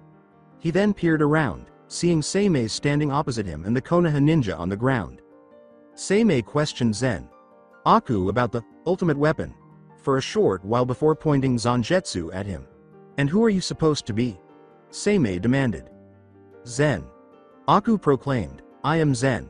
Aku. And I'll be the one sending you back to the Pure Lands. Seimei grimaced as the two stared down at one another. Gritting his teeth, Naruto swung his sword and it clashed with Zangetsu's before the sentient sword turned and twisted around him, shoving Naruto aside and striking the whiskered ravenet in the chest with the blade's hilt, causing Naruto to gasp in shock. Zangetsu flipped his sword up to sever Naruto, but before Naruto could react, he hurriedly rushed after him and thrust his sword self at him. Zangetsu's blade was deflected upward and into the air by Naruto, who raised his blade to block it and held it at an angle. Zangetsu swiftly leaned back to avoid the slash as the whiskered ravenet seized the opportunity to swing his blade at him. Zangetsu was just about to dodge the sentient blade when Naruto suddenly turned his sword around and swung it back at him, surprising him and severing a few of his hair in the process. Unfortunately, Zangetsu delivered a wide swing at Naruto's side, forcing the Uzumaki to back off before he could celebrate finally landing a hit. He lifted his blade to deflect the next blow that came down. Zangetsu flipped his grip and smashed his sword's hilt right into Naruto's face, causing him to grit his teeth in pain and send his creator reeling back. Zangetsu was on him once more, holding onto his reverse grip as he started rapidly swinging his sword, leaving Naruto with no time to recover. Forcing the genin to retreat in order to keep from getting cut, and stopping several near misses with his own blade. Before leaping up and dodging Zangetsu's subsequent blow to his legs, Naruto yelled, "What's the point of this? You say something's holding me back. That I need to embrace what I've become. Well, I have. I'm the Duke Wolf now, I'm Zen. Aku, what else is there?" Before gagging, the Uzumaki crashed through a tree when Zangetsu slammed his foot into his abdomen. He rolled out of the way, avoiding Zangetsu's sword as it stabbed into the tree, not having time to heal. Zangetsu retorted, slicing through the tree to free his katana form and charging the genin. "You are lying to me and to yourself. You might have inherited his title and name, but you are not Zen." Aku. He knew what he was, embraced what he was and never pretended to be anything else, but you continue to lie and pretend. Pushing Zangetsu back with his sword raised to deflect the slash, Naruto leapt into the air and turned the sentient sword over. He swiftly spun around and attempted to slit Zangetsu across his back, but Zangetsu blocked the blow by holding his blade behind him. He then turned around and knocked Naruto's sword aside. The Uzumaki swore as he slashed him across the chest, sending him reeling back. Then, as Zangetsu swung his blade, "Can I at least get a damn hint?" Naruto exclaimed, bending backward and barely avoiding losing his head. The Uzumaki lowered himself into a crouch, threatening to strike Zangetsu's chest with his sword as he did so. When Zangetsu blocked his thrust with his own katana, his eyes widened in surprise. Prior to the sentient blade lunging and swiveling his weapon around Naruto's own, the whiskered ravenet hissed as the blade sliced through his cheek. Zangetsu said, leaping back as Naruto shot up and swung his sword at him, "You already have all the answers you need. You just refuse to admit what you already know to be true." Naruto charged at Zangetsu, swinging his sword furiously in frustration. "What more do I need to know? I know who and what I am. How about you just give me an actual answer instead of talking in riddles?" he exclaimed. Zangetsu, on the other hand, avoided every blow from the Uzumaki with lightning speed, hardly moving as he did so. This only served to irritate the Uzumaki further. Up until Naruto let out a cry and directed all of his chakra into his sword.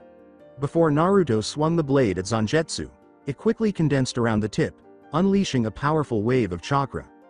Zangetsu swung his sword faster than Naruto could see, slicing right through his own sword as he brought it down, even though Naruto's eyes widened before he could react. Zangetsu pointed his sword at the genin's neck, causing him to tense as he stared at his shattered weapon in shock. Zangetsu said, "Fear. What holds you back is fear." Naruto flinched a little and then glared at the sentient sword. Zangetsu remained unflinching as Naruto snarled, "I'm not afraid of anything." Zangetsu said, lowering his blade as it disappeared, "Yes you are. I know everything you wish to keep hidden away, every secret, every dark corner of your mind. I know it all. And what you fear is knowing that you are no longer fully human." Zangetsu said, "You know it as well as I do. The moment you merged with Zen. Aku, a being that wasn't human himself. He was an org, a breed of demons. That is the truth you refuse to accept, is that when you merged with Zen. Aku, you ceased to be fully human. You became half org, half demon." Naruto didn't respond, but flinched again at his words. The whiskered ravenet shook a little as Zangetsu spoke. "If you wish to unlock the full power of Zen. Aku, to be able to turn into that form at will, and to awaken my true power, then you must accept what you have become and embrace it." Before Zangetsu began swinging his sword at him once more, forcing him to retreat, Naruto attempted to deflect his blows with the remnants of his own blade. Just to keep retreating as Zangetsu moved closer to him. Zangetsu asked, curious as to whether Naruto would accept who he had become. "What will be then? Will you finally accept what's happened, what you now are? Or will you keep clinging to the lie you've been telling yourself since the moment you put on that mask? Tell me, what are you?" When he was too slow to parry the sentient sword's blow across his arm, the Uzumaki let out a grunt and leapt back to create some space between them. Nevertheless, Zangetsu drew nearer and struck Naruto with his sword, which he attempted to block with the hilt of his broken sword, clenching his teeth. "You make it seem so simple, however, it's not." Knowing in his heart that Zangetsu was telling the truth about everything, Naruto pondered. He always told himself that he was still the same and that he was still human, even though he knew that the moment he and Zen Aku merged, he was no longer human. But despite his strong desire to believe it, he was aware that it was just another delusion he had been telling himself in the vain hope that one day he would come to believe it. Naruto simply refused to acknowledge that he was now half org and half demon, and that the villagers' accusations about him would come to pass. "I'm still hearing how they regarded him like an outcast, a demon, a plague, or a monster. He's now turned into the person they've always claimed he was, and it's difficult to accept that." Zangetsu pushed his sword down harder, making Naruto grit his teeth. "You claim to no longer care what the villagers think of you, yet now it matters. What is it then? Do you not care how they see you anymore, or are you still so desperate to earn their respect and recognition?" Zangetsu demanded. Pushing Zangetsu back, Naruto yelled, "Because I don't want to prove them right," and sent the sentient sword skidding back. "My entire life they hated me, they were scared of me. Whispering behind my back, telling kids to avoid me, looking at me like I was already a demon. Now I'm everything they said I was. They'll be right, even if I don't do anything, they'll still be right. Claiming they always knew I was a monster, that I'm just showing what I always was. Maybe I'd gain all of Zen AKU's power and awaken yours, but I'll still end up alone when everyone finds out," Naruto said, his anger beginning to subside, causing him to feel uneasy. Sincerely, he didn't give a damn about what the villagers thought of him, but he also didn't want to disprove their assertion that they had always known he was a monster. Furthermore, he was averse to witnessing the responses of people he genuinely holds dear. Kakashi, Sensei, Yamato, Sensei, even with his Mokuton and the fact it was kept secret from me, Yugo, Sensei, Iruka, Sensei, Kanoka Moegi and Udon, Tuchi and Ayame, Hinata, Fu and Satsuki. You think it's so easy, but what happens when they find out I'm no longer fully human? Naruto replied. He was not concerned about the villagers' response, rather, he was annoyed by their arrogant demeanor, giving the impression that they had been right all along, and that he was a demon. He is genuinely afraid of seeing the reactions of the people he cared about, though. You forget, Fu is a Jinchuriki herself. Do you believe she would care when she's been treated as a demon her entire life, just as you? Most of them are also old enough to have known you were a Jinchuriki, yet they have done nothing against you, before or now. Satsuki and Hinata still accepted you even after learning about the Kyuubi. And do you really believe Kanoka, Moegi and Udon will care either? After how they got to know you, how they look up to you? Zangetsu said, causing Naruto to tighten. Naruto felt as though the Duke Wolf was still judging him when he glanced at his broken sword and saw his reflection there transforming into Zen Aku. Holding the sword tightly as it started to restore itself, Naruto spoke, abandon your fear. Look forward, move forward and never stop. You'll age if you pull back. You'll die if you hesitate. Zangetsu spoke. Knowing Zangetsu was correct, Naruto declared, I'm not human. I am an org. I am a demon. If that's what people want to call me, then so be it, and accepted his new identity. Zangetsu exclaimed, now shout out my name, as red and black chakra erupted from the sword and encircled Naruto. Naruto exclaimed, pierce the heavens, as the chakra engulfed him. The real world. When Naruto returned to the real world, his eyes burst open and began to glow gold. He saw that Zangetsu's body was still attempting to breach the metal dome, so he grabbed hold of him tightly. This caused Zangetsu's body to fill with black and red chakra, changing him until Zen. Aku eventually took his place. Zangetsu. Zen. Aku cried out, slicing Zangetsu through the air as it changed into a much bigger sword next to him. He released a strong blast of chakra, causing the dome to explode. He briefly dropped to one knee in order to catch his breath. The Duke Wolf experienced a surge of power that was far stronger than when he first transformed to battle Ryujin, giving him the impression that he could wipe out an entire continent at will. With the knowledge that he still needed to deal with the Takumi ninja, he stood up and lifted Zangetsu onto his shoulder. With the intention of eradicating both them and their entire village, he halted to consider his surroundings. Zen. Aku became even more enraged at the sight of his teammates, instructors, and other Jonin lying on the ground. That is, until he turned to see Seimei standing opposite him, feeling his own strength within the ultimate weapon. Seeing now who his team was attacked by and probably the one the Takumi ninja used to revive him. Seimei questioned Zen. Aku about the ultimate weapon, for a short while before pointing Zangetsu at him. And who are you supposed to be? Seimei demanded. Zen. Aku proclaimed, I am Zen. Aku. And I'll be the one sending you back to the Pure Lands. Seimei grimaced as the two stared down at one another. Really? You think you can send me to the Pure Lands? Seimei asked, certain that he could simply dispatch this beast and any other ninja who stood in his way. Seimei was even more infuriated when Zen. Aku said, I don't think, I know by the end of this, you'll be begging for death. Wondering where the Uzumaki had disappeared to and what this wolf-like creature was, Kujaku exclaimed, what is that thing? Where did that stupid kid go? Thinking their leader could handle some brat trying to act tough, Ryugan said, that must be the brat, it's probably just some shinobi trick to make him look scary. Seimei. Sama won't even need to try to kill him. Unbeknownst to all, Satsuki moaned as she started to awaken, but her eyes widened upon seeing Zen. Aku standing opposite Seimei. She was shocked to discover how much his chakra resembled Naruto's. Prior to the Ravenet recalling his words, he told Hinata and Fu about the mask and its effects on him. The Uchiha, however, was astounded to see it for herself and realized just how strong Naruto was in this form. Naruto. Satsuki muttered in wonder and fear because, although she can sense his strength, she is unsure if it will be sufficient to defeat Seimei and his weaponry. Peacock Whirlwind. It seems like ninja are always conceited. The only people who will be sent to the Pure Lands are you, your allies, and every other ninja alive. Seimei exclaimed, commanding one of his dragons to unleash a strong gust of wind and another to shoot out a stream of flames. When the two joined forces to create a tremendous conflagration that streaked in Zen. Aku's direction, the Duke Wolf suddenly disappeared. Zen. Aku exclaimed, you'll die trying, as he reappeared above Seimei and brought Zangetsu down on him. However, as he did so, the third dragon head lashed out and bit down on the sword, draining Zen. Aku's chakra in the process. Sensing Seimei's weakness, Zen.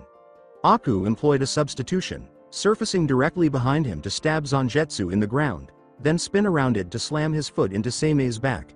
He launched the ultimate weapon into the air, stopping in mid-air to spin a whirlwind around himself. Seimei exclaimed, Wind Cutter Jutsu, as he swung the soaring short swords at the changed Uzumaki, unleashing a barrage of incredibly sharp wind blades. As the wind blades sprang toward him, Zen. Aku dove to avoid them and then focused chakra into his sword to launch himself towards Seimei. With a shout, he unleashed a wave of chakra towards the ultimate weapon. With a Zangetsu swing, but the dragon heads opened up to take the hit. With a menacing smile, Seimei absorbed the chakra and said, thank you for the power, now burn. Before commanding all 3 dragons to release waves of flame that engulfed Zen, Aku. After slashing Seimei across his arm and flipping Zangetsu around to sever his chest open, Zen, Aku materialized above him, causing Seimei to cry out. Seimei yelled, "Peacock Whirlwind Formation," as he swiftly spun a vortex around himself that blew Zen, Aku away. "You can't run forever," exclaimed Zen, Aku as he released multiple waves of chakra at the ultimate weapon, by swinging his sword and channeling more energy into it. Seimei scowled in resentment at the insult and said, "I don't run from anything, let alone some arrogant ninja." Great Vacuum Cannon. Before ordering the dragons to launch dozens of wind blasts at the Duke Wolf. When Zen, Aku saw the blasts of wind coming his way, he used a substitution, and as he reappeared on the ground, the blasts tore apart the log. Alright, so he has control over wind and fire in addition to being able to absorb chakra through those dragons. His wounds appear to be healing, though I'm not sure if that's a result of the power he took from me or another feature of those weapons. Zen. Aku sheathed Zangetsu on his back and thought, let's see what else he can do then, as well as what limits he has. Zen. Aku exclaimed, "Shadow Clone Jutsu," as he produced 20 clones, startling Seimei before he grinned broadly. As the dragons roared and unleashed a strong whirlwind towards Zen, Aku and his clones, Seimei exclaimed, "So, you can use Tobirama Senju's Shadow Clone Jutsu and to be able to create so many, yet you don't even look winded. Once I take the rest of your power, I'll truly be unstoppable, rotating ferocious wind." 5 of them charged at Seimei, using another substitution to evade the whirlwind while the other clones all moved aside. Upon unleashing waves of chakra towards the ultimate weapon, and swinging their swords, everyone was devoured by the dragons. With great anticipation, Seimei exclaimed, "You're just giving me more power," as the clones continued to shoot chakra waves at him. A clone exclaimed, "Then let's see how you like this," as 5 more materialized behind Seimei, charging him and brandishing swords. Seimei yelled, "Peacock Whirlwind Formation," and spun a vortex around himself, driving the clones away. The ultimate weapon was surrounded by a fiery vortex as the remaining 10 clones leapt into the air above Seimei and began channeling fire chakra into their blades. One of the clones exclaimed, "Your turn to burn," as the clones started to unleash waves of fire at the weapon. The clones were engulfed and destroyed by the vortex, which unexpectedly burst out, revealing Seimei was unharmed. "Do you see now? There's nothing you can," Seimei exclaimed, only to have a clone erupt from the earth, severing his abdomen with a sword swing. Seimei scowled with rage and ordered one of his dragons to bite the clone in order to absorb its chakra and dispel it. A clone exclaimed, "Now take this," as 6 more materialized, each of them swinging a sword and hurling wind blades at Seimei. Saying, "Wind return," Seimei swung the soaring short swords, causing the wind blades to be deflected like a hurricane and destroy the clones in the process. Not before 5 more clones erupted from the earth all around Seimei, and they all started howling loudly at him right away. The force behind the howls forced the ultimate weapon to fall to his knees as he cried out and shielded his ears from the noise. Then, 5 more clones materialized and charged ahead, leaping into the air above the other clones and using their blades to channel wind chakra. Before Seimei could fire back, the dragons' heads lunged out and absorbed several wind blades. Seimei yelled, "Peacock Whirlwind Formation," and encircled himself in a massive, strong whirlwind that blew the clones away. Seimei taunted as she searched for the changed Uzumaki, saying, "Enough games. Why don't you face me yourself, instead of hiding like a coward?" Prior to unleashing 10 more clones, Zen, Aku uttered the words, says the weakling that needed to steal power just to revive himself. Seimei made the dragons unleash multiple wind blasts that decimated the clones, saying, "This power was mine for the taking. It's what you ninja owe after looking down on Takumi village for so long, but now you see just how weak you are against us, Great Vacuum Cannon." A clone charged him from behind and slashed the ultimate weapon across his back before one of the dragons bit down and dispelled it, causing him to grit his teeth. "Let's see how you like lightning, next," exclaimed the clone, slapping their sword and blasting Seimei with lightning, making him laugh. "Peacock Whirlwind," exclaimed Seimei, and the dragons unleashed windstorms that scattered the lightning and obliterated the clone. "Yes, A village full of weaklings that rely on weapons to make them strong rather than growing and training themselves, using a power that's not truly their own. Perhaps because you all know deep down just how weak you truly are. Zen. Aku said, further infuriating Seimei. Seimei ordered the dragons to shoot bursts of fire, burning away the trees in an attempt to locate Zen. Aku. Silence. Takumi Village has the greatest blacksmiths and artisans in the world. Every one of you ninja were always begging to get weapons made there, Seimei yelled. Yet it wasn't long before the hidden villages started getting better at making their own weapons, leaving your entire village obsolete. None of you have any use, so now you're trying to act big and powerful when you're really nothing but parasites. Desperately trying to get any power you can, no matter where it comes from. You say ninja are weak, but the only reason you're as strong as you are is because of power you took from a ninja. That seems like you know ninja are powerful, otherwise why would you seek to use the power of one? Zen. Aku replied with the ultimate weapon deep in his chest. As Zen. Aku was being insulted, the other Takumi ninja were equally furious and wanted nothing more than to destroy Zen. Aku. Their belief that Seimei would make the Duke Wolf regret daring to challenge them was the only thing preventing them. Seimei let out a scream of pure rage at Zen. Aku's statement, "You're not an ultimate anything, all that you are is a broken tool." As the dragons let out roars and jets of fire, Seimei cried out, "I'll kill you." Peacock whirlwind formation. He then built a massive hurricane around himself that erupted into a raging inferno the moment the wind touched the flames. The ultimate weapon was determined to burn everything in his path until Zen. Aku showed up or he saw his burned body. Zen.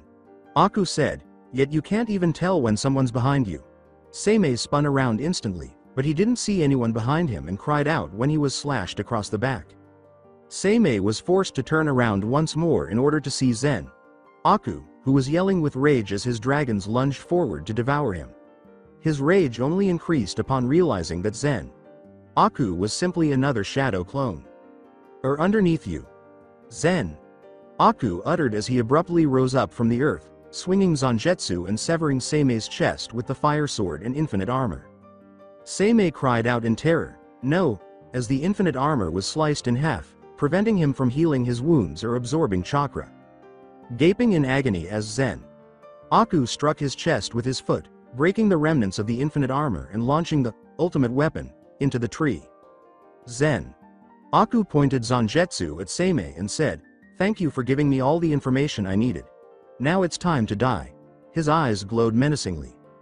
Glaring murderously at the Duke Wolf, Seimei demanded, "WH. What information? What did you do? You didn't think those clones were just to fight, did you? They were just to gather information and data on your abilities, or should I say the abilities of your weapons. I originally thought those dragons were what allowed you to absorb chakra, but it was the armor while the dragons just acted as conduits. The same with the fire and wind. You used the dragons to channel the power of the other weapons. But now you can't absorb chakra or generate fire." The revelation only increased Seimei's rage. Having the dragons unleash their first windbursts at Zen. "Aku," Seimei exclaimed, "I can still cut you into pieces with wind.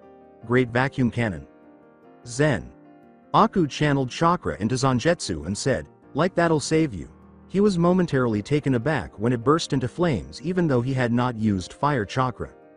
Holding the sword and raising it, Zen. Aku thought, "That's interesting, but I'm not complaining." Zen. Aku let out a shout as he swung Zangetsu, igniting a massive wave of flames that only got stronger as it hit the wind blasts.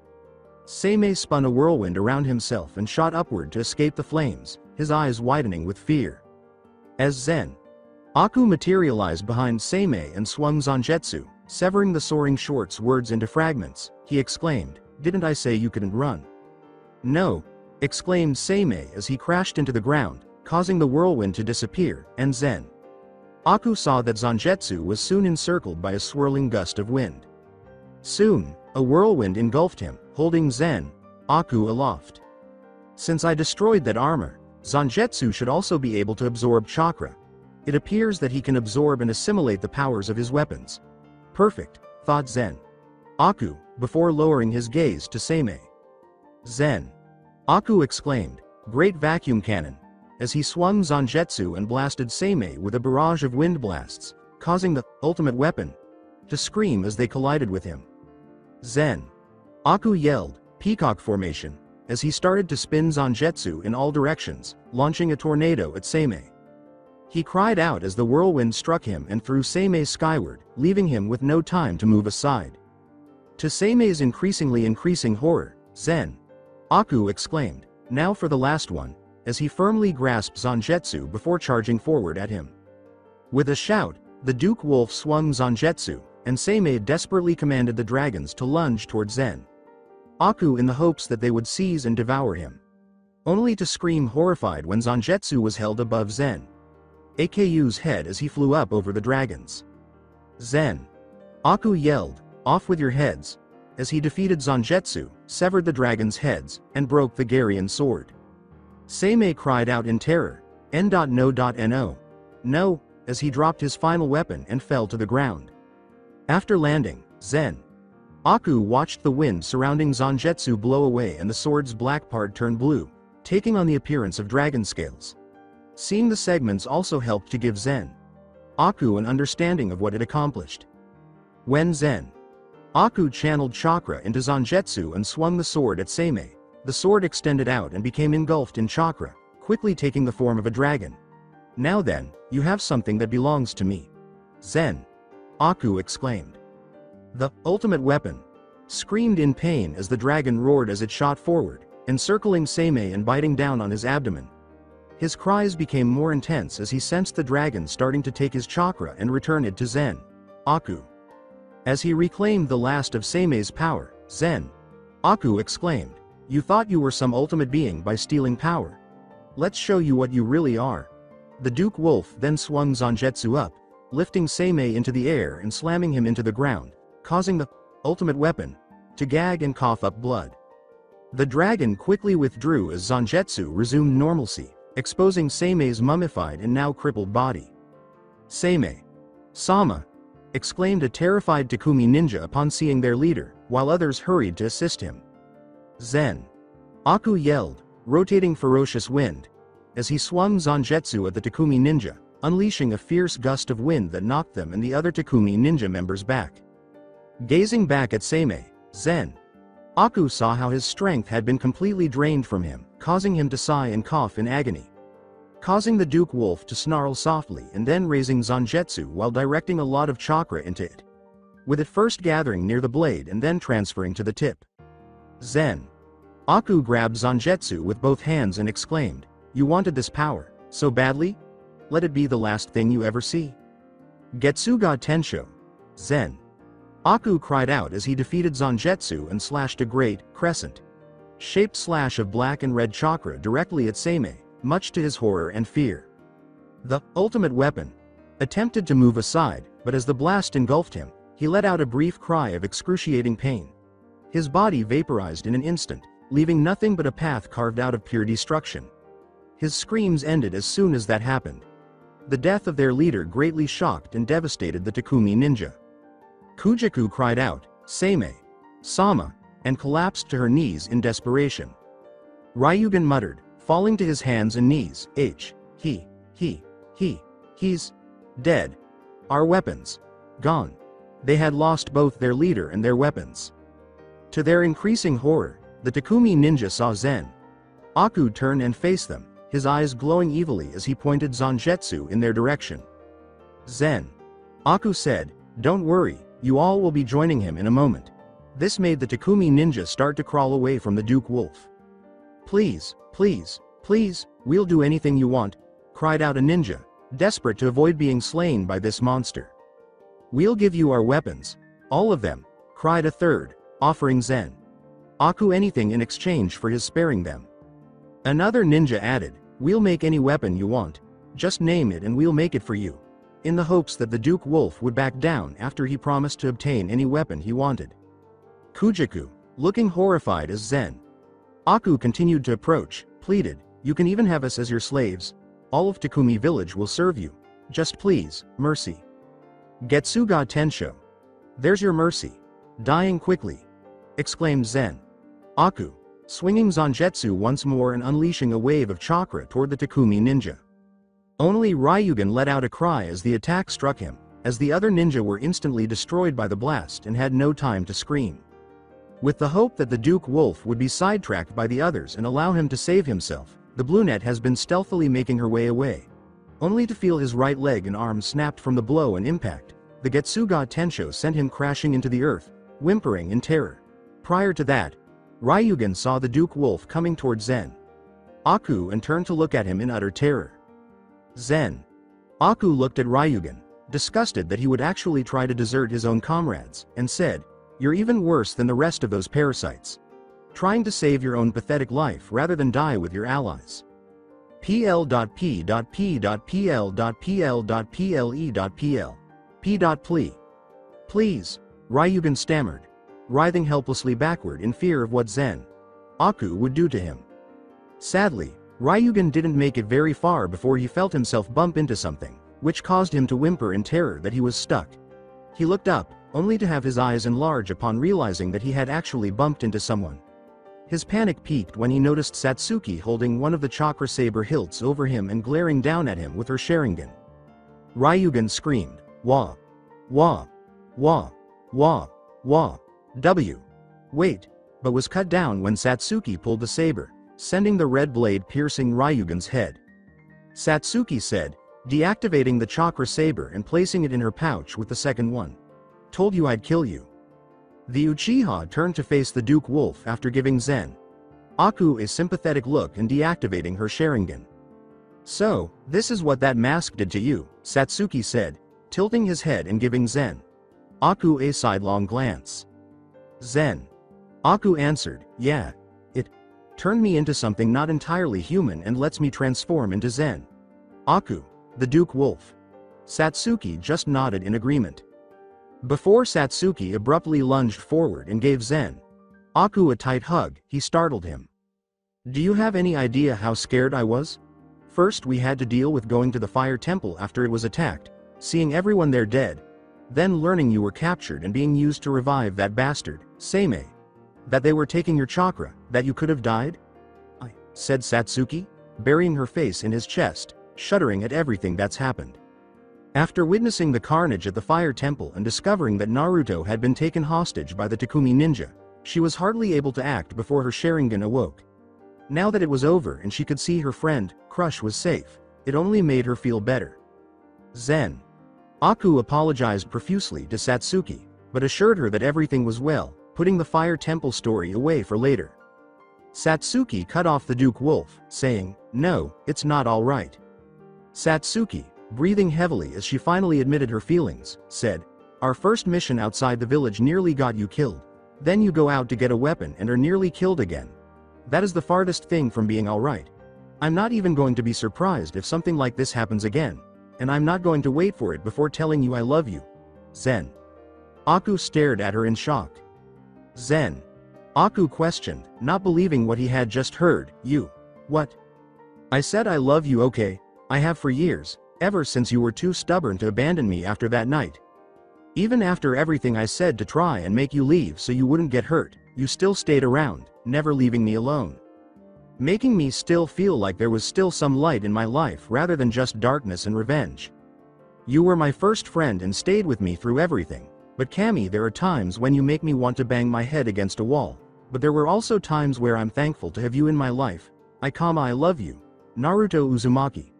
No matter what you are or whatever stupid things you do that drive me crazy, I love you, always." Satsuki said while getting it all off her chest, placing her hand on Zen Aku's face, while the Duke Wolf looked at her in disbelief. "I think I can say I love you too, Satsuki Uchiha," Zen Aku said, holding her hand. "It makes me happy, pushes me to be stronger so that nothing happens to you, to keep you safe. So I think I can say I love you too, Satsuki Uchiha," she said, not even remembering the last time she smiled this brightly or felt this happy. "You were my first friend and my best friend, and you became someone I cared about more than anything else. I didn't care about anything you said back then, because I wasn't going to lose the first friend I ever had, no matter how much you tried to push me away." "You really don't know how thrilled I am to hear that," Satsuki said, glancing back and forth. Satsuki said, "For the record, I think you honestly look pretty attractive like this still." The Duke Wolf was taken by surprise and did not anticipate it. Zen. Aku asked, half joking, half seriously. Seriously? Is that you admitting you're secretly a furry? The Ravenette's smile changed to one of amusement. Satsuki said, half joking and half seriously. Depends. Can you also turn into a kimono mimi? 'Cause I don't think I'll be able to control myself, then. Zen. Aku turned back into Naruto and said, and you call me weird and crazy. Satsuki then put her arms around his neck. Satsuki pressed her lips to the whiskered ravenettes and said, I suppose I prefer you in this form, if only because it lets me do this. As Naruto joyfully planted his hands on Satsuki's hips and drew her in, they both felt the world around them dissolve and become only aware of one another, preventing them from seeing the other members of the recovery team groan as they started to awaken and stare in shock and dismay at the devastation all around them.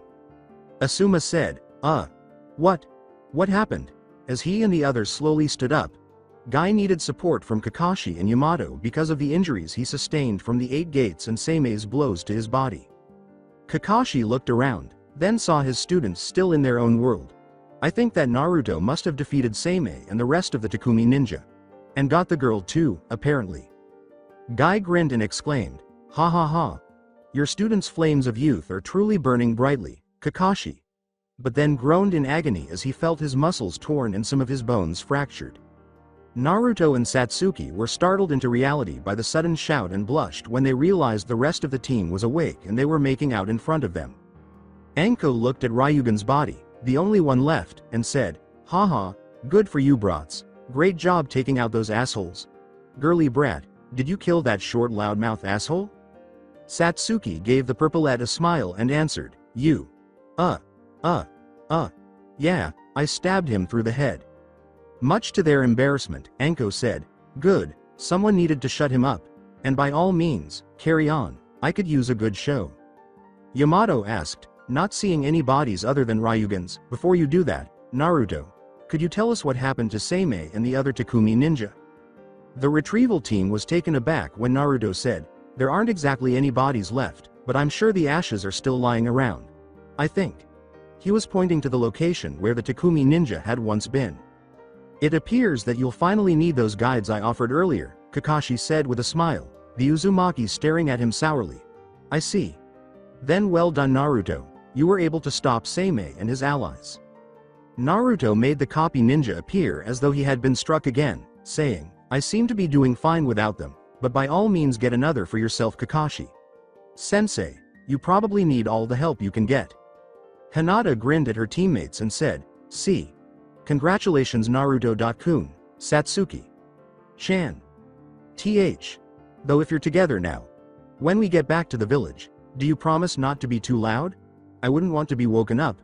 Kurenai, Naruto, and Satsuki looked at her in shock that Hinata had actually said something along those lines. Hinata whispered to Satsuki, or you can be loud as you want, as long as you give me the details afterwards. The Ravenette blushed more and became more shocked, not sure if the Hyuga was kidding or not. Prior to removing Hinata to the side, Kurenai worriedly observed the Bluenet and asked if she was okay. Kurenai asked Hinata, are you really alright? Since I know how you, I just want to make sure that it's not you. Kurenai was aware of her crush on Naruto and wanted to make sure she was okay since he was with Satsuki, her best friend and teammate. Hinata said, blushing at the thought of telling someone she intended to share Naruto with Satsuki and probably other girls, I'm fine, really Kurenai. Sensei. As long as Naruto-kun is with someone he loves and loves him, then I'm happy for him.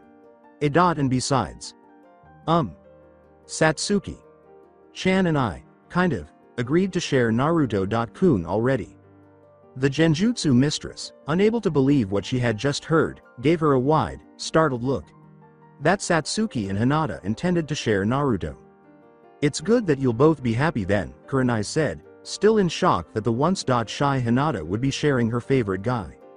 Okay, let's talk about Naruto and Satsuki's relationship later. For now, we still have a mission to complete, Kakashi exclaimed, grabbing everyone's attention and making them take their mission seriously. With their role completed and the Anbu said to take over Takumi village permanently, Asuma asked, right. The 4 celestial symbols men and Seimei are dead. What's next? We are going to meet up with Totose to pick up Yugo. I have already sent my Ninken ahead to let them know where to meet and to notify the Anbu so they can start moving in to exterminate Takumi village and secure their secrets. Kakashi said, aware that the Anbu should have arrived at Takumi village by now, ready to start eradicating any threat that might still exist. Well done, Naruto exclaimed, relieved that Takumi village was being destroyed in light of everything that had transpired. With everyone nodding in agreement, Yamato said, once we meet up and retrieve Yugo, it'll be time to head back to the village. They then got ready to go meet Totose and Yugo. Though Hinata paused briefly upon noticing one of the few weapons the Takumi ninja had left undamaged, glancing it over in amazement before reaching over and grabbing it. With the appearance of a trident combined with a bishaman, yari and a crystalline looking G, similar to a G, it has a horsehair tassel, but instead of the customary red color, it is blue. Additionally, the two side blades are straight and have concave edges, unlike the bishaman yari's typical crescent blades. It ends in a drill-like or corkscrew shape. Channeling chakra to it, Hinata spun it around, remembering seeing some of the Takumi ninja use tridents. She smiled as water flowed freely from both ends. When a test swing was given, a wave of water shot out and struck a tree, stunning the blue net as the tree fell to the ground. Naruto said, looking at Hinata with Satsuki, I take it you're keeping that. The Hyuga grinned and nodded. Knowing how helpful it will be to learn water-style ninjutsu in addition to her lightning-style ninjutsu, Hinata said, yeah, I think I'm going to keep it. In addition, Satsuki now claimed her new chakra sabers, and Naruto now possessed Zangetsu, which made the blue net desire a personal weapon. Satsuki questioned, are you going to give it a name? As they approached the Jonin and Hinata fastened the trident to her back. As the team headed to retrieve Yugo next, Hinata said, I think Nejibana is a good name, getting nods from her friends and teammates. Standing on a cliff with a view of Takumi village were Yugo, Totose, and a few other blacksmiths and locals. They were all watching as the deployed Anbu mercilessly killed every last one of the survivors. Regardless of their identities, blacksmiths, Takumi ninja, or average citizens, all of them perished. The Anbu were gathering any secrets they could find in the areas that had already been cleared out. For even Yugo, who knew Anbu carried out such assignments and had to participate in a few purges as well, witnessing so much death was a very depressing sight. Cursing silently that it has come to this, along with the four celestial symbols men and their allies. Prior to examining Totose and the other blacksmiths who departed from the village, a village that had accepted them, if reluctantly, being completely destroyed. Totose shook his head and sighed as Yugo said, for what it's worth, I'm sorry it had to come to this and it's cost all of you your home. It's not your fault, on some level we all knew a day like this may come.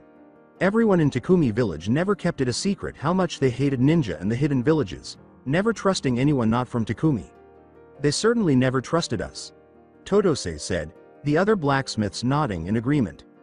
Prior to retiring and settling down, each of them had come from a ninja family and pursued careers in the manufacturing of weapons instead of using them. They all knew that even though they were allowed to remain in Takumi village, they were never made to feel welcome. Along with those who, although not holding the same anti-ninja beliefs as the majority of the population, had spent their entire lives in Takumi. Regardless of who was purchasing or not, their only concern was their work and selling their creations. They all understood that, given the way they were all treated, whether as a result of their own ideologies or upbringing, something similar had to happen eventually. Seeing as how Takumi village was being destroyed was finally happening, they weren't too upset about it. Where will you all go now? Yugo asked, inquiring as to their plans for the moment that Takumi was no longer with them. Looking back, Totose said, I'm sure we'll find somewhere more welcoming to stay, maybe in the elemental nations, maybe outside of them, maybe in different places. Who can say, but we'll survive. You though, I'm sure will be returning to your village now. The retrieval team immediately arrived, much to the purplet's relief. Kakashi said, Yugo, it's good to see you're alright. Yugo nodded in agreement. Yugo grinned at the whiskered ravenet and said, as much as I can be with what happened senpai, but if not for Totosai's assistance I doubt I would be. Though what I am glad about is seeing you're alright Naruto. Yeah. Though. I'm sorry I couldn't do more when we were ambushed Yugo. Sensei, Naruto uttered, feeling defeated and appalled at his own capture, only to have the Anbu shake her head in response. Don't be alarmed. Neither the weapons nor the plan of the celestial symbols men could have predicted our attack. If anything, I should apologize. I knew the Takumi village people's perception of ninja, but I didn't consider the possibility that they were planning something. I should have suspected it and been prepared, Yugo said, putting the blame on herself for not anticipating this kind of situation when they arrived in Takumi village. Well, if it's any conciliation, everything turned out fine. We've dealt with the 4 celestial symbols men, their allies and Seimei, and none of them will be causing trouble ever again. Yamato stated, surprising and worrying Yugo. Yugo, worried but relieved that even though Seimei was revived, he was killed again, asked, Seimei was revived? Enko said, causing the Anbu to look at Naruto startled before realizing that Zangetsu had changed. Yep. The bastard was a lot stronger than we were expecting, but it looks like the brat's fancy new sword was enough to put him back in the ground. Is that it? Yugo exclaimed, startled to see Zangetsu no longer resembled a katana but rather the drawing from Naruto. Naruto said, Zangetsu, yeah. I was able to awaken its real power. He then reached for his sword just as Totose approached him. Totose said, so it seems, yet don't let that stop you from finding out what else it can do.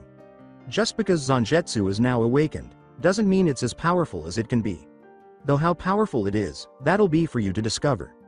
Naruto nodded at his clansmen, eager to see what she could accomplish with Zangetsu. Okay guys, we're officially done with our mission and can now head back to the village. Totose, thank you so much for saving Yugo. Without her message, we might have reached Seimei and the celestial symbols men too late. Kakashi nodded to the elderly Uzumaki, to which Totose replied. Totose said, looking at the younger Uzumaki with curiosity. Of course, I'm glad I could help. But before you go, I have one last piece of advice for you, Naruto. Both for your training as a blacksmith and for Zangetsu.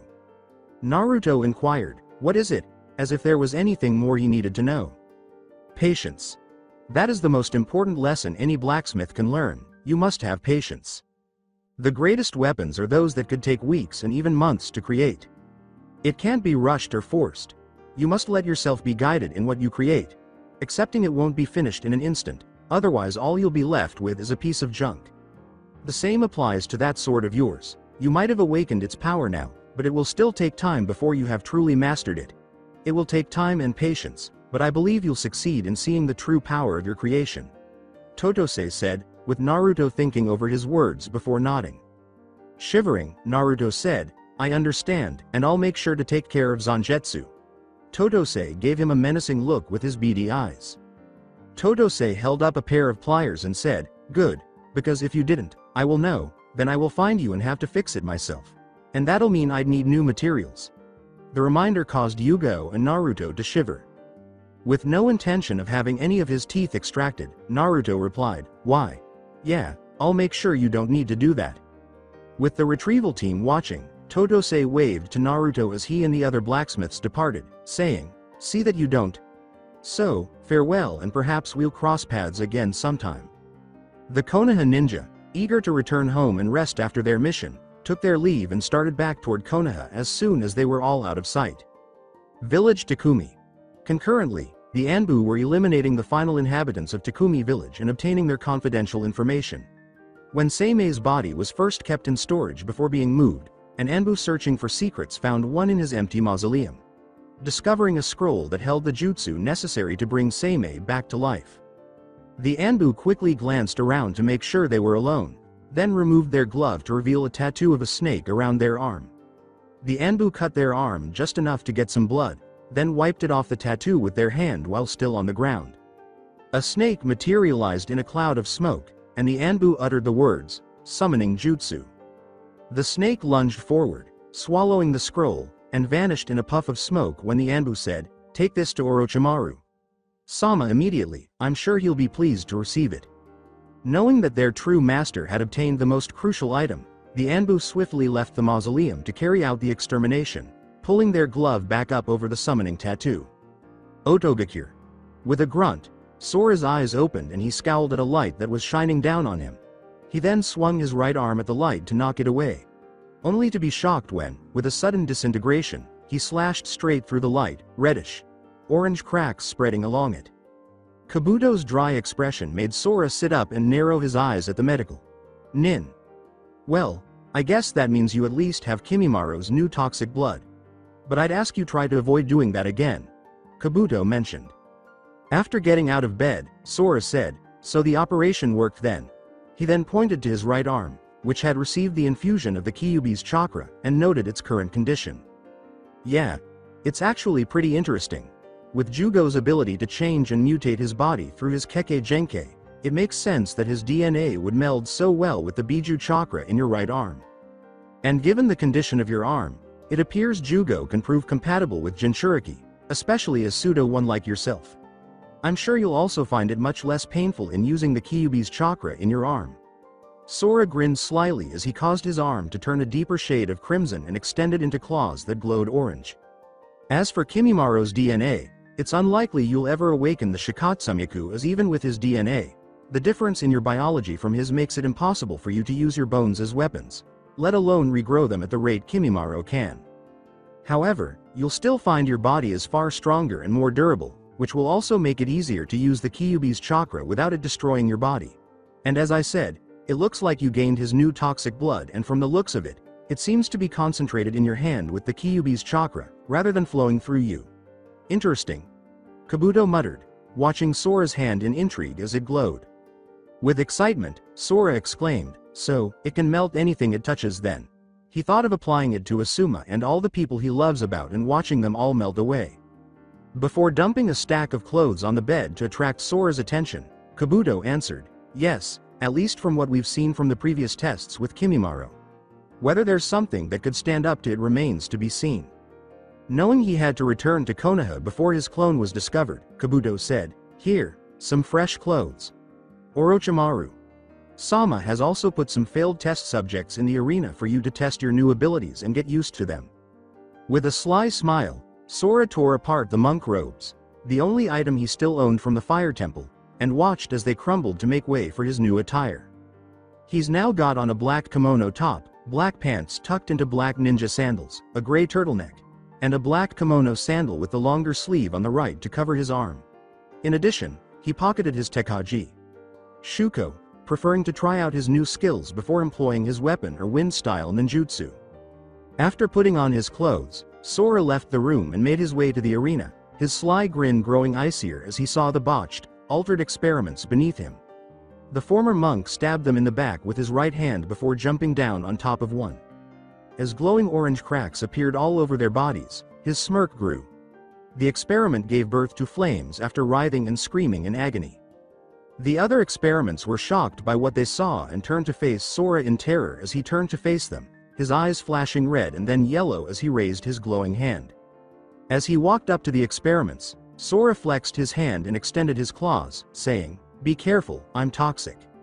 After satisfied with his newfound ability, Sora glanced around at the smoldering, crumbling remnants of the experiments. The brunette looked up to see his father beaming at him before he heard someone clapping. Kazuma, happy with his son's growth, said, good job Sora, you've certainly grown much stronger with the new abilities you've gained. And with my training, you'll truly be a force to be reckoned with, one that no one will be able to stop. Kazuma laughed as Sora, excited to train under his father, asked, when will I be able to start? Kazuma answered, irking Sora a little, slow down there, we'll have plenty of time to begin, later. Right now, Orochimaru wants to see us. Sora nodded in response as he and his father left the arena. The snake Sannin was seated on the throne in front of the two as they made their way through the base to Orochimaru's throne room. Orochimaru grinned and said, ah, Sora. I take it you're enjoying your new powers. Sora flexed his right hand and nodded in reply. With satisfaction in his future actions using this power, Sora said, more than I could have hoped for. Thank you. Orochimaru, wanting to make sure Sora actually knew how to use his power, said, I'm happy to hear that. But of course, strength without training is useless. It must be tempered and refined, otherwise, regardless of what you can do, you'll be helpless against more skilled opponents. Otherwise, Sora would just be a rabid animal to be released when he was useful. Orochimaru's smile widened as Kazuma continued, I'll make sure Sora is fully trained and prepared when the time comes. Orochimaru answered, I'm sure you will, Kazuma. But I will be taking over Sora's training. Kazuma scowled at this news. Not wanting the snake Sannin to be in charge of Sora's training, Kazuma said, That won't be necessary. I'm perfectly capable of handling my son's training, as I'm sure you'll be busy organizing the invasion. My followers are more than able of handling the preparations while I handle Sora's training. After all, since he now has Jugo's and Kimimaro's DNA, it would be better if he was trained by someone familiar with their abilities. Especially since if Sora gains his own Sage transformation like Jugo, he might go berserk and try killing anyone he gets his hands on. It'd be a shame if that were to happen while you're training him, Kazuma. Orochimaru said, and Kazuma grinned at logic. Even though it would make sense, Kazuma understood it to be a threat and a warning that he is powerless to object and that doing so would result in a unfortunate accident. He also knew that the Snake Sannin intended to prevent him from trying to use Sora against him. Kazuma hesitantly said, "Okay, I hope you'll help Sora master his new abilities." Orochimaru just grinned in satisfaction. Just before he noticed it, a messenger snake materialized on his throne's armrest, opening its mouth and swallowing a scroll. Taking it and brushing the snake aside, Orochimaru unfolded the scroll and examined it curiously, arousing Kazuma and Sora's curiosity about what might be inside. After catching a glimpse of what was inside the scroll and realizing it was some sort of jutsu, Sora questioned, "What is that?" before Orochimaru swiftly shut it and pocketed it. Orochimaru stood up and left the throne room, telling Sora to shrug and follow the Sannin. "Nothing you need to worry about. The only thing you'll need to focus on is your training, which we'll be starting now."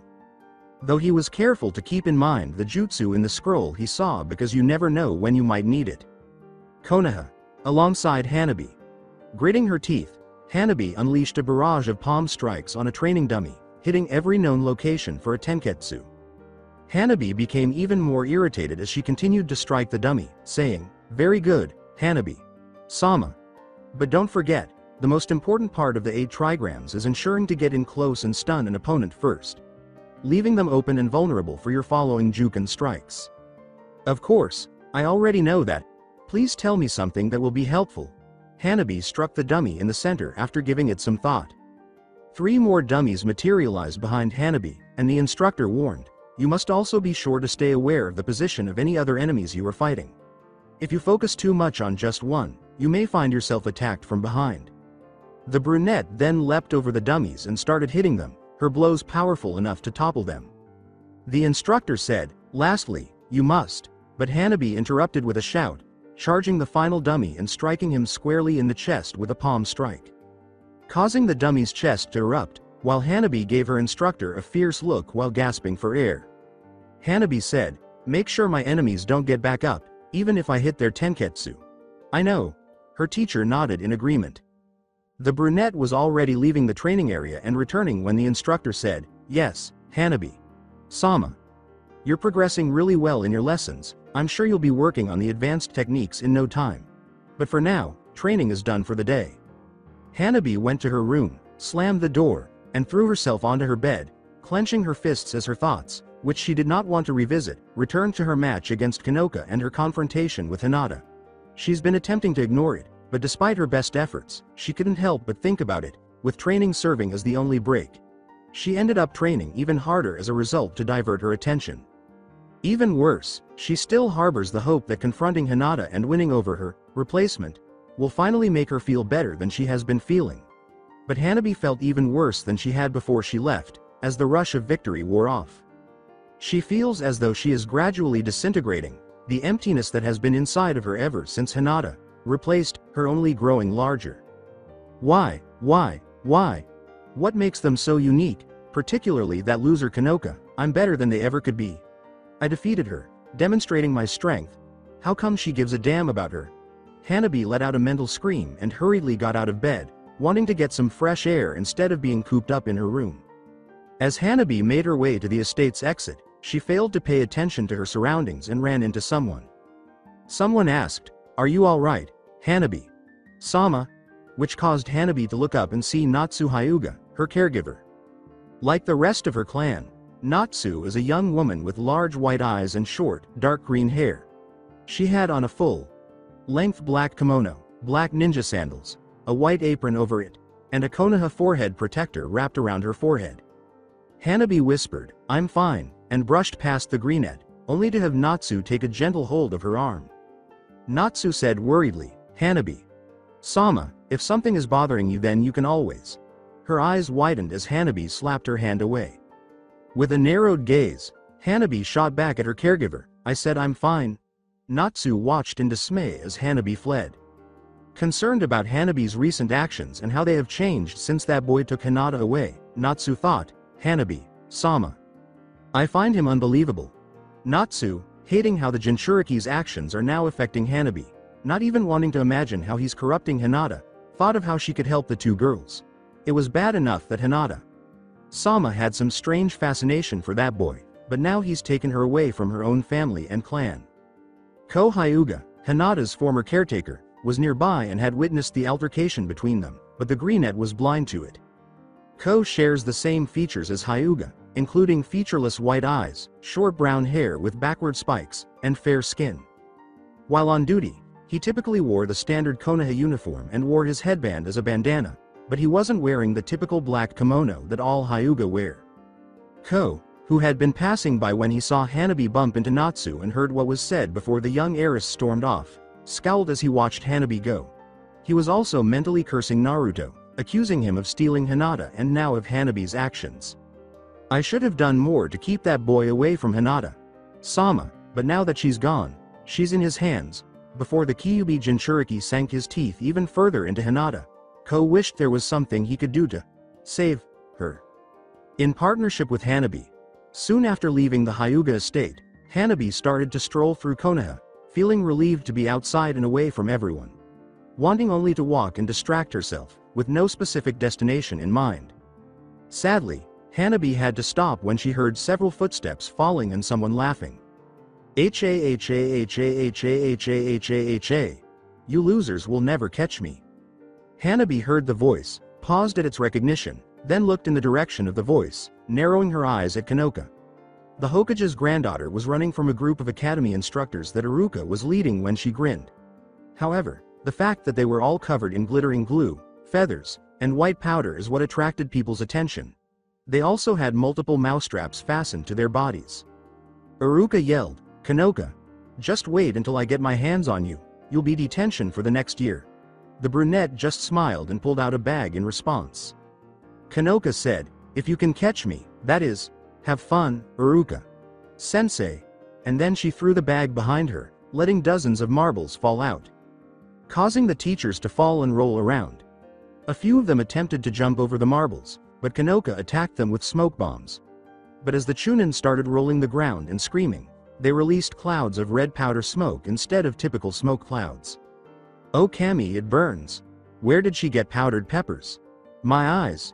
When Kanoka saw Iruka standing in front of her, she stopped abruptly, merely laughing at the sight of the instructors rolling around on the ground. Before Kanoka could flee once more, Iruka yelled, no more games, Kanoka. You're coming with. Ah, and rushed forward to seize the brunette. The Chunin fell into a pit, which was revealed when the ground suddenly cracked open in front of her Kanoka, causing her to scream in shock. Iruka screamed in frustration as he fell into a pool of molasses instead of hitting the bottom of the pit, and Kanoka smiled down at him. Kanoka continued her escape by saying, Aniki told me how you always caught him, so I made sure to be prepared. Good luck getting out of that, sensei. Kanoka, looking surprised to see Iruka giving her an irritated glare, yelled as she was abruptly grabbed and lifted into the air, just before she could flee. How did you? Kanoka asked, then noticed a log where Iruka had been when she peered into the pit. Iruka turned to drag Kanoka back to the academy, grunting as he had to push his body to move because he was still covered in molasses, making it difficult. And I've dealt with enough of Naruto's pranks to know how he thinks. That includes you now too. Now let's go, he exclaimed. As Hanabi watched Kanoka being hauled off, she gritted her teeth and couldn't help but think of their match once more. How, despite defeating Kanoka twice, she was still able to win against her once. That Kanoka was able to cause her problems and win even though she won the overmatch. Hanabi's eyes narrowed when the other brunette was led off. Afterwards, with Kanoka's squad, Kanoka spent the remainder of the day in detention after being hauled back to the academy and having to clean up the mess her antics had caused. The brunette saw Moegi and Udon waiting for her when she finished and hurried out of the academy. Udon said, fearing that if Kanoka continued to play practical jokes, she would soon find herself in serious trouble. Kanoka, That's the 6th time you've gotten in trouble for pranks in just this week. Maybe you should hold off on pulling anymore, so you don't get in trouble. Moegi grinned sarcastically as Kanoka remarked, "You worry too much, Udon. Nothing bad has happened and nothing will. Besides, it's not like anyone's getting hurt, I'm just helping the teachers learn to loosen up." Moegi inquired, wanting to know how Udon led Iruka-sensei to the correct location of the hole. "Yeah, there's nothing to worry about, Udon. In addition, I think it's actually pretty funny," Moegi said. Kanoka, excited to tell Naruto about her most recent antics, exclaimed, "Aniki always said to have an escape route planned out, and have a way to either hide or stall those chasing you long enough to get away. I can't wait to tell him about the pranks I've pulled." Moegi's smile turned into a slight frown before she smirked. "Well, you'll have to wait, because when Ni-chan gets back I'm going to show him how much I've improved my training since Hinata, Ni-chan and Satsuki. Ni-chan started helping us. I'm sure he'll be impressed with how far I've gotten with the surface walking exercise," Moegi stated, causing Kanoka to scowl. "I've gotten really far with it too. And it'll be even better when I tell him, since I needed to work harder to get good at surface walking," said Kanoka with a grin. Moegi smirked at the brunette and said, "I've also been learning more about water style and earth style ninjutsu, since I want Ni-chan to help me get started on learning to use them." Moegi was hoping to enlist Naruto's assistance in developing her affinities. Udon sighed as he considered how Kanoka and Moegi were competing to see who could impress Naruto more. "I'll never understand girls." Kanoka proudly crossed her arms and said, "I'm still ahead with the jutsu Satsuki. Ni-chan helped me learn. Besides, I also made my own jutsu from one of Aniki's." Moegi and Udon stared at her in shock. Udon was shocked to learn that Kanoka had made her own jutsu and asked, "You made your own jutsu?" Curious to see another of Naruto's jutsu, Moegi asked, "It's a jutsu Ni-chan knows. What is it?"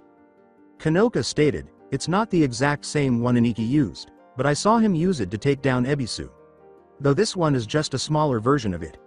This excited Moegi and Udon to learn that a jutsu this powerful existed. Moegi exclaimed, "Well, come on, show us." Kanoka stood back and gestured. As Kanoka was engulfed in a cloud of smoke, she exclaimed, "Sexy jutsu." Moegi and Udon were momentarily perplexed by the name. Just as the smoke started to clear, Udon blushed brightly and some blood leaked out of his nose, causing their eyes to widen in shock. Revealing Kanoka had changed into a stunning, adolescent version of herself, with her hair now reaching her thighs and her body fully nude. The only thing on her was a jacket that hung off her shoulders, barely covering her enormous breasts, and a few wisps of smoke that covered her ass and crotch.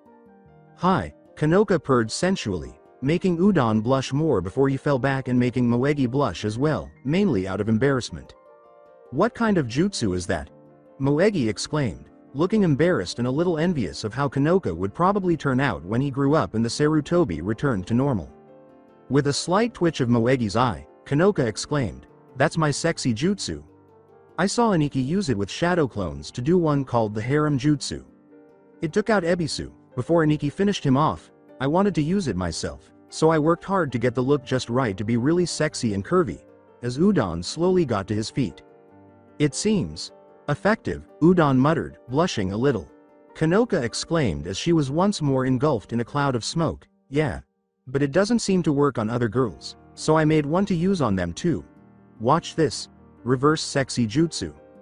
Moegi said, "Just because the other one works on guys, doesn't mean you can make one that works on girls. It wouldn't be easy to." As the smoke started to clear and she blushed brightly at the sight, turning away from Udon. When the smoke cleared, a muscular, nude man with short hair and spiky brown beard was visible. A cloud of smoke covered his crotch.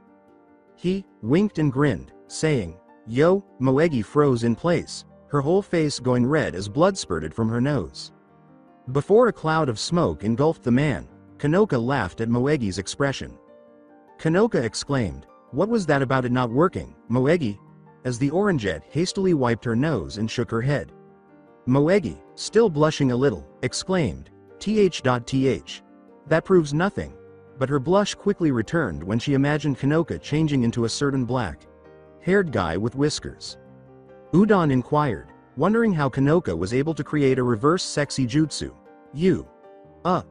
Kanoka.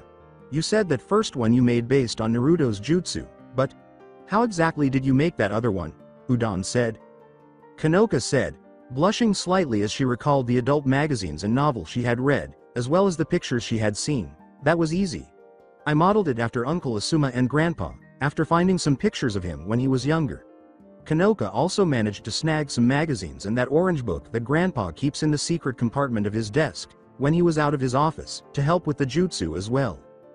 Because she thought every guy was exactly the same, it took her a lot longer to make her reverse sexy jutsu.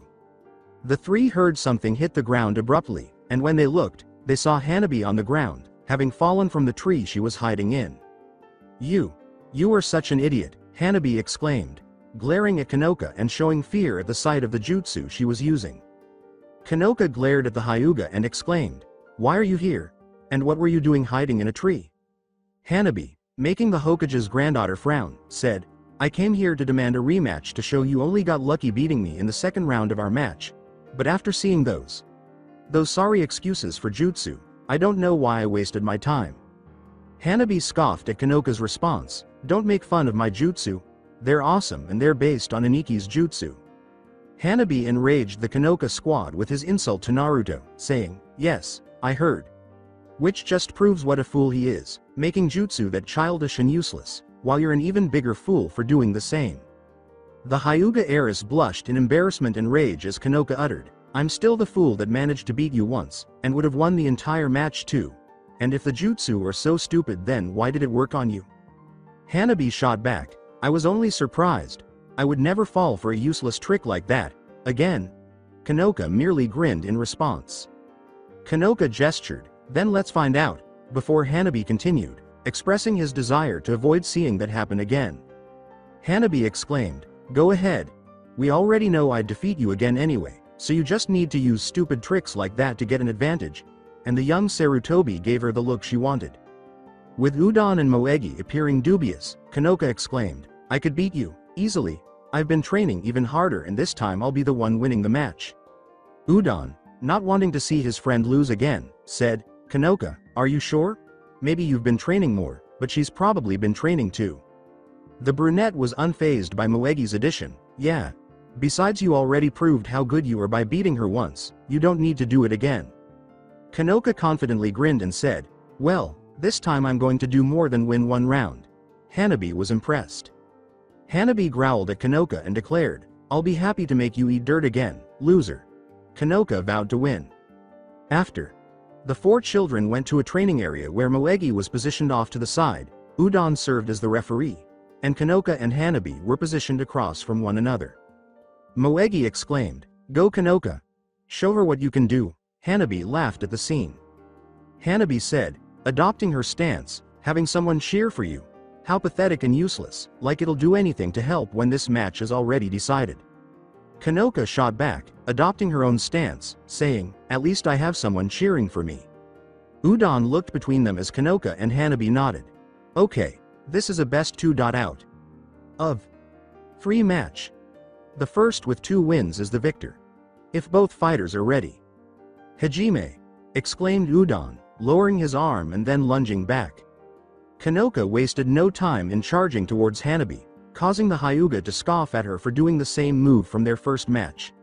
Hanabi, however, hurried forward in an attempt to finish this quickly rather than waiting for her to approach. Kanoka yelled and threw a punch at Hanabi, but Hanabi dodged and moved closer to the Sarutobi, pushing her palm forward at her abdomen. Hanabi yelled as Kanoka headbutted her, sending her reeling back, only to be startled when Kanoka blocked it. But Kanoka didn't stop there. She leapt to strike Hanabi in the head with a kick.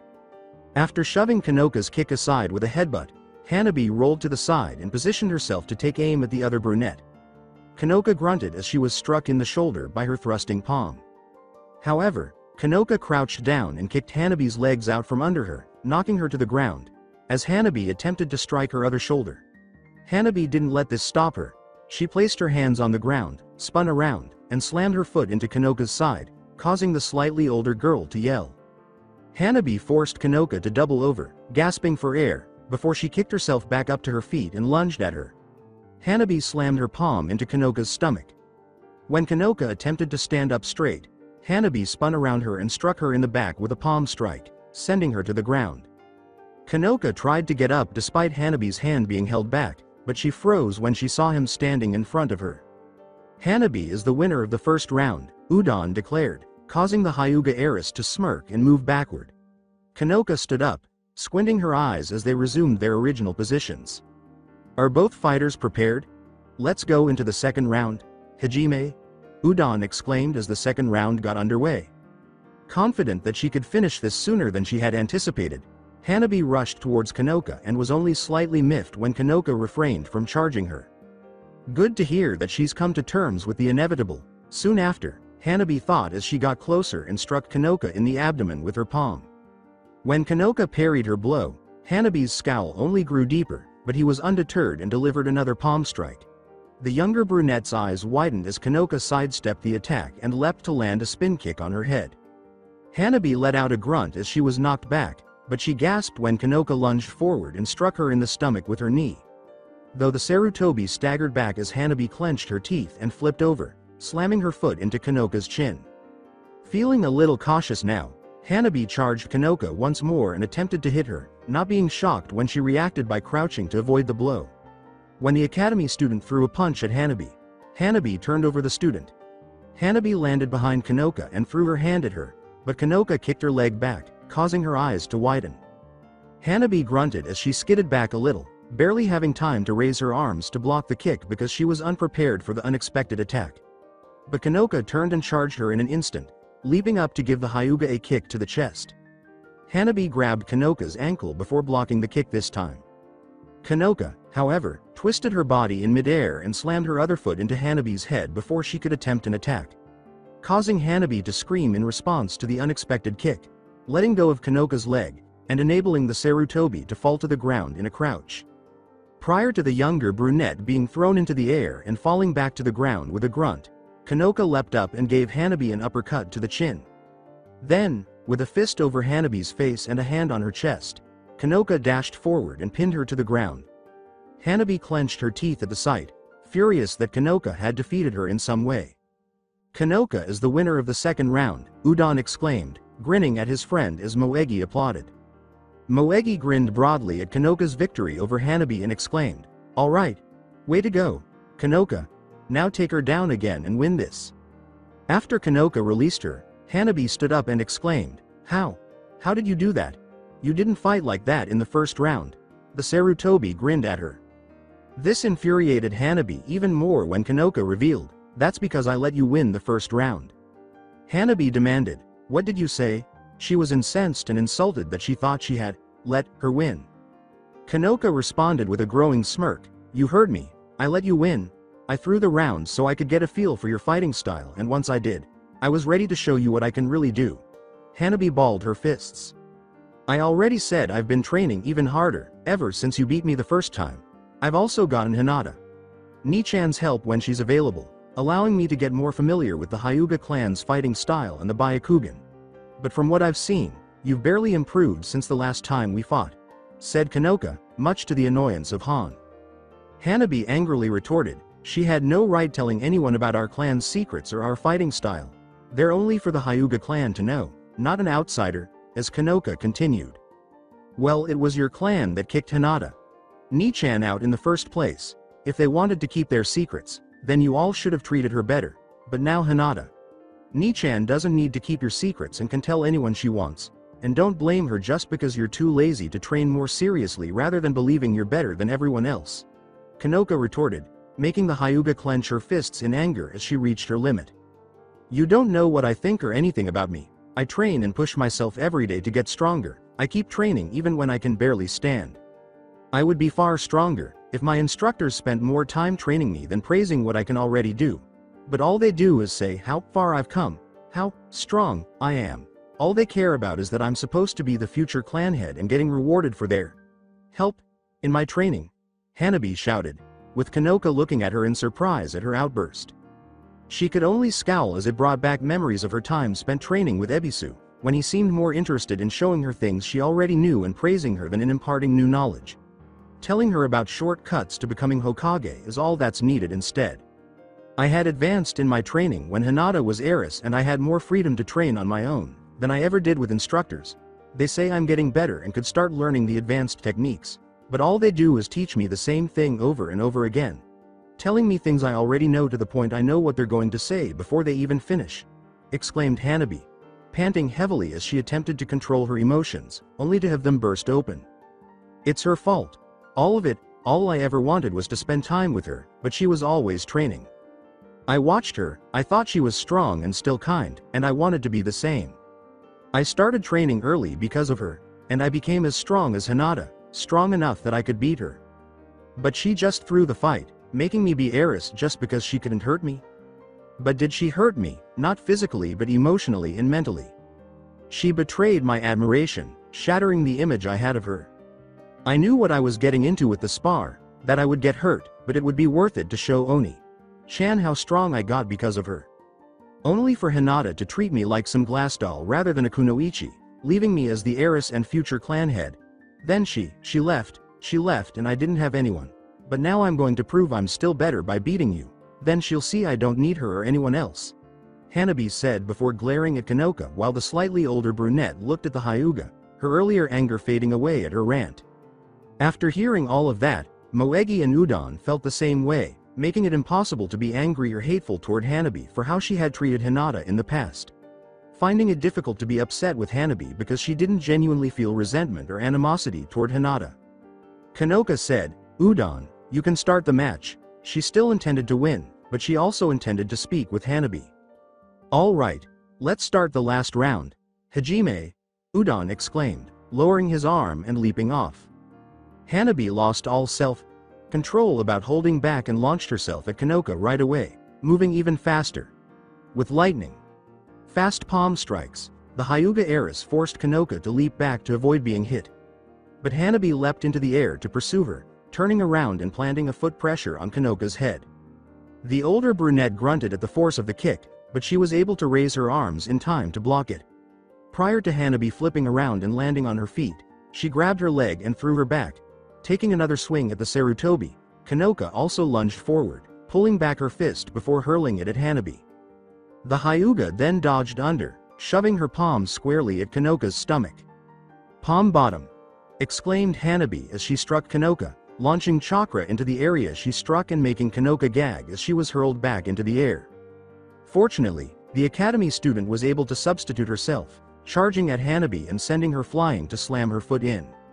8 trigrams palm rotation, Hanabi exclaimed, startling Kanoka as she was flung around and suddenly expelling chakra from her body to form a dome around herself. Kanoka grunted as she hit the ground and saw Hanabi leap forward while holding back her palm, causing the Sarutobi to quickly roll aside as soon as Hanabi lowered her hand.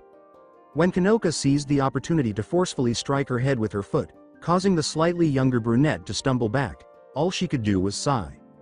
As soon as Kanoka saw her opportunity, she leapt back up, ran at Hanabi, and then struck her in the chin with her knee, knocking her head back. Then, she jumped over the Hyuga heiress by using Hanabi as a springboard to get behind her. However, Hanabi slammed her elbow into Kanoka's stomach, knocking the wind out of her, and Kanoka gagged when she tried to flip Hanabi over her shoulder by grabbing her by the back of her shirt. Hanabi gasped in agony as she turned around, struck with her palm, and sealed one of her tenketsu. Hanabi struck Kanoka once more and sealed another tenketsu, declaring, "You're within my range of division, 2 palms. 4 palms. 8 palms.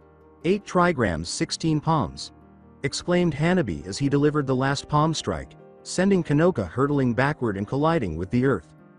Moegi cried out, worried for her friend, Kanoka. Udon said, "The match is ready," to put an end to it before Kanoka suffered any more injuries. But before he could, Hanabi frowned at the sight as they were shocked to see Kanoka replaced by a log. Going through hand signals, Kanoka exclaimed, "I got you," from behind Hanabi.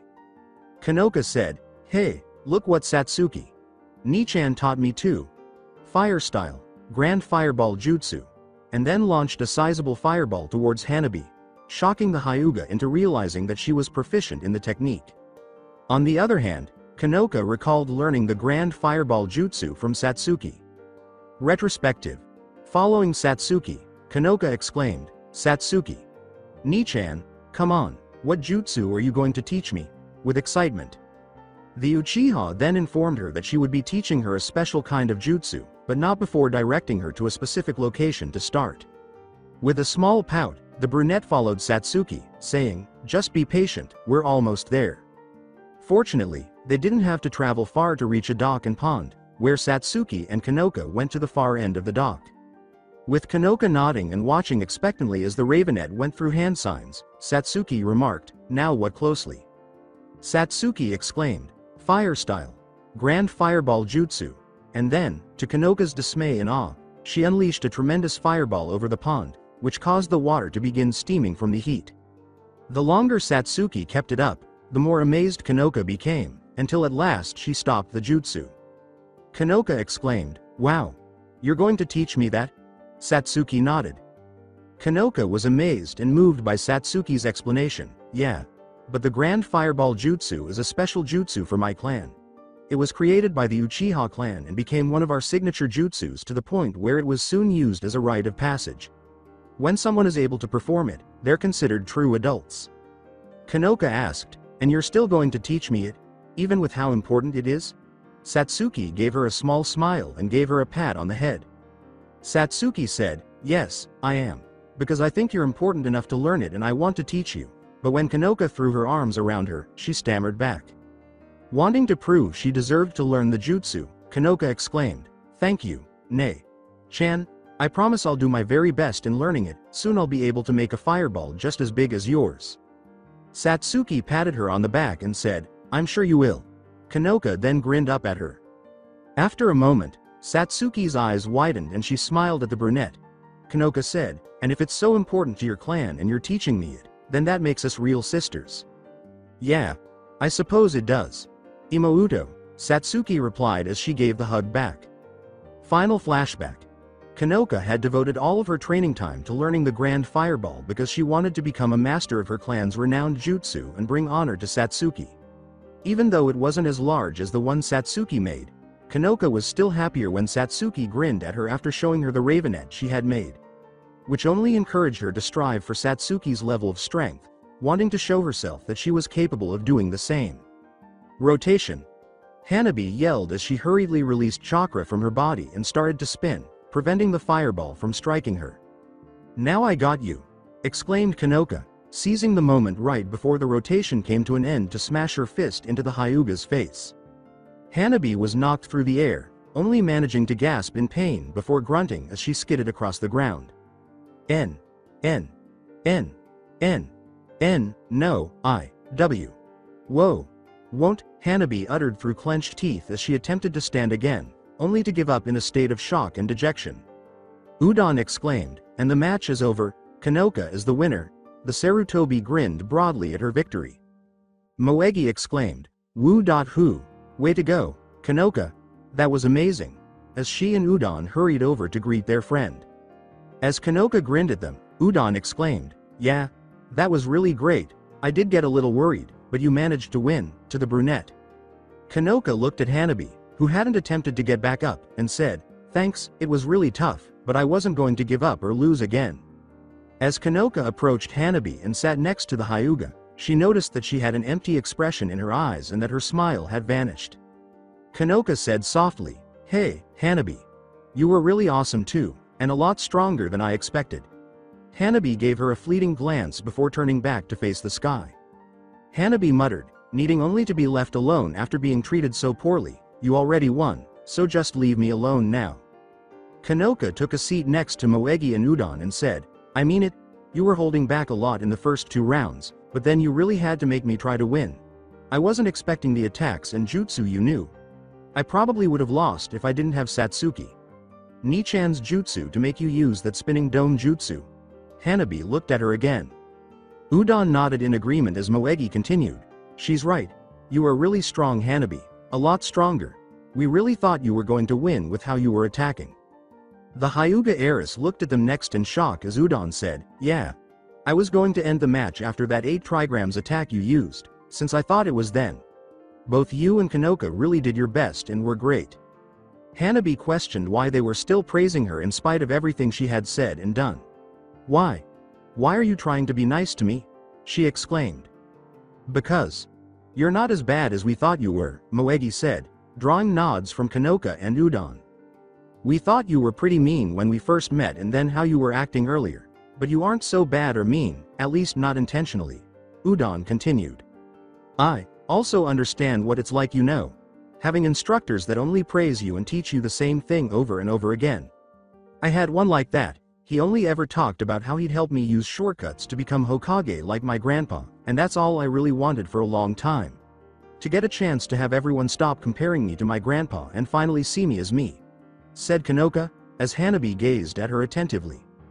But then I met Iniki, along with Satsuki, Nichan and Hinata. Nichan, and I realized that if I became Hokage I'd still be compared to grandpa. That the villagers would think I only became Hokage because it'd be expected of me to be like him. They helped me find a goal where I could really prove myself, helping train me to really grow stronger, and not with any shortcuts. Kanoka continued with a grin on his face. Kanoka continued, to the younger brunette's disapproval, and I understand why you admire and love Hinata. Nichan so much, she's really great, kind, and strong. I'm actually jealous that you got to grow up with her and know her longer. Hanabi muttered angrily, well, now you have her all to yourself. Udon said, causing Hanabi to turn back to face them, she does still care about you, even after what happened. Yeah. Hinata. Nichan still cares about you, it's why she was willing to stay away if that's what you wanted. She only wanted to do what would make you happy, so she wouldn't hurt you again, Moegi continued. Hanabi shot back, well she did. Regardless of whether Hinata was attempting to harm her or not, she did, and that's why this feeling will never go away.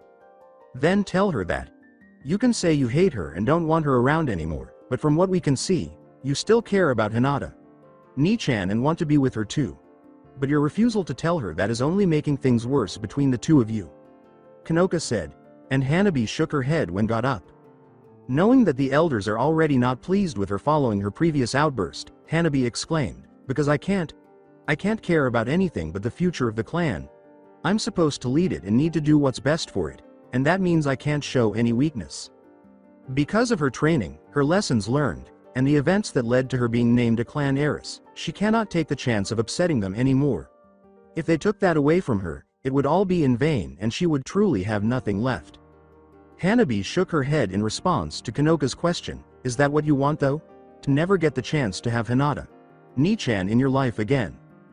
Hanabi muttered, preferring to preserve what little she still had rather than take the chance of losing it all. You don't get it. Being heiress is all I have left that's mine. If I lose that, then I'll have nothing left. The slightly younger brunette looked up to see the Kanoka squad grinning at her as Moegi said, you could have us. To Hanabi's surprise, Udon continued, yeah, we could be your friends. That way you wouldn't have to worry anymore. That's right. You can be the newest member of the Kanoka squad. Though unofficial since there are only 3 genin on a team, but you can still hang out and play with us. You could even train with us, along with Iniki, Satsuki, Nichan and Hinata. Nichan? I'm sure Hinata. Nichan will love it if you join us, and you could try to talking to her too, Kanoka said with a beaming smile, while Hanabi muttered, friends. The concept alien to her as she had never really had the time to establish friends. When she became an heiress, everything else but her training became meaningless, and Hinata was the only person she had ever wanted to spend time with. She had no time for games and fun, much less attempting to make friends. It didn't help that she was treated like the heiress and future clan head by all the other kids in the Hyuga clan. Even after everything she had said and done, these 3, whom she had mocked and insulted, were now extending an invitation to become friends. Kanoka smiled and pulled Hanabi out of her reverie as she narrowed her eyes. Yes, friends. Maybe then you'll actually learn to relax and not be so stiff all the time. Hanabi shot back, I can unwind just fine on my own. Kanoka's smile widened. The younger brunette scowled in annoyance as Kanoka said, sure you can. Does that usually include you brooding alone when you aren't training? Or do you practice frowning in the mirror? Hanabi narrowed her eyes and said, at least I don't spend time making ridiculous jutsu. The Sarutobi did not look happy. Kanoka exclaimed, my jutsu aren't ridiculous. They're useful and effective, they certainly affected you. Just as Hanabi got to his feet and gave her a fierce look.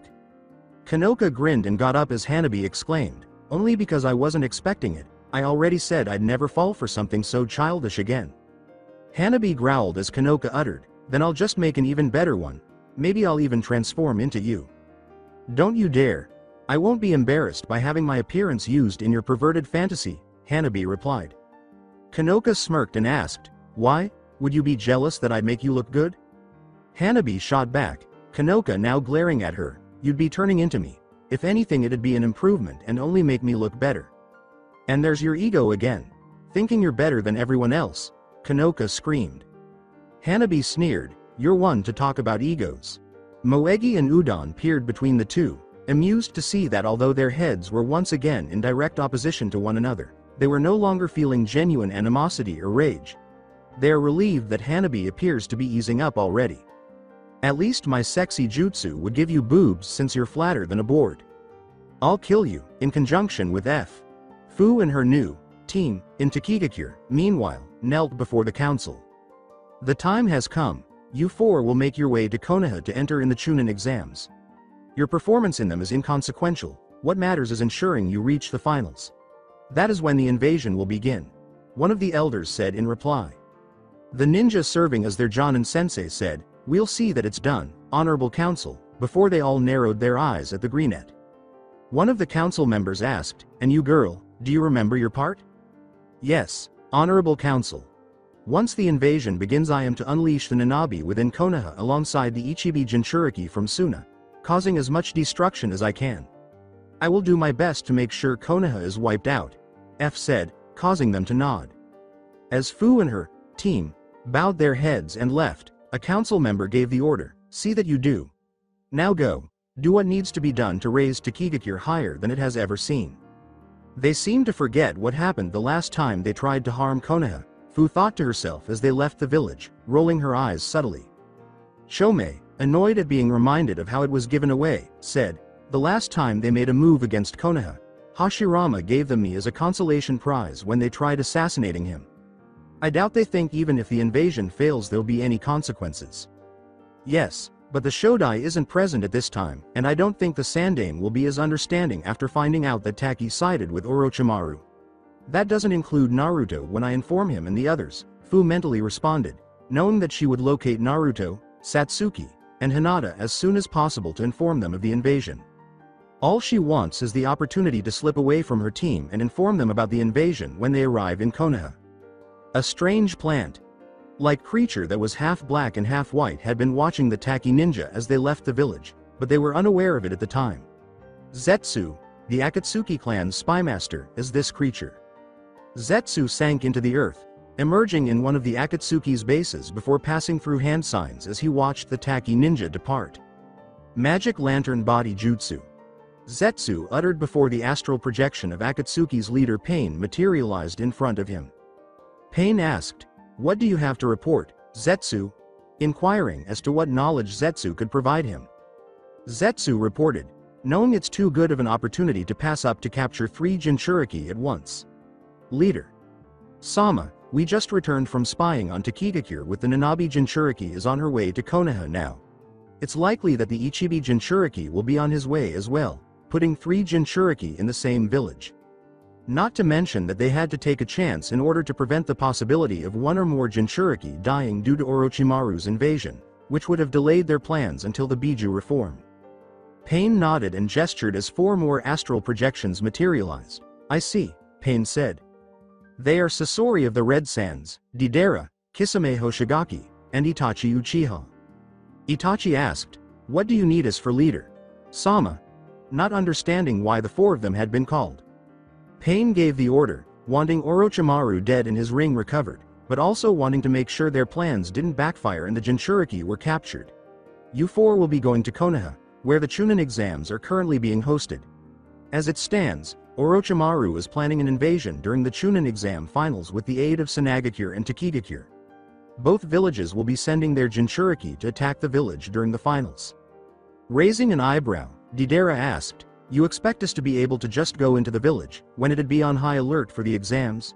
She was aware that the host village was at its most secure during the Chunin exams because so many ninja and diplomats were visiting.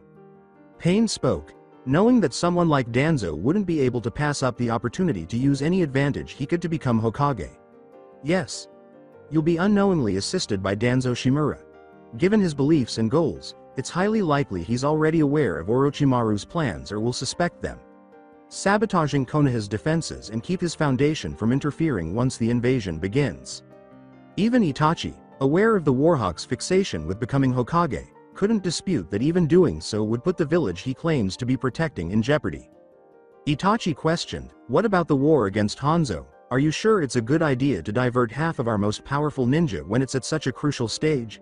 The Akatsuki and Hanzo had been at war since the Third Shinobi World War, when Pain managed to persuade a sizable portion of Omegakure to side with him while they were the war's leaders and elite fighters. In addition, there's hope that this will convince Pain to send only 2 of them rather than all of them. Realizing that, in addition to Sanagakure, Takigakure, and whatever forces Orochimaru managed to muster for his hypothetical hidden village, there's a good chance Konoha will fall to an Akatsuki attack.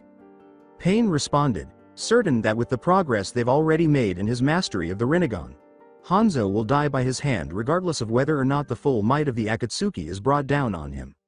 With the progress we made so far, combined with the fact that Hanzo has clearly lost the edge he once had in the Second Shinobi World War, the Omegakure Civil War should come to a close by the time of the Chunin exams, Pain said. Well now, this certainly sounds interesting. An invasion of 2 villages and a Sannin during the Chunin exams. 4S rank missing. Nin showing up, and on top of all that there'll be 3 Jinchuriki that will probably be battling it out. Sounds like my kind of fun, said Kisame with excitement and lust in his gaze.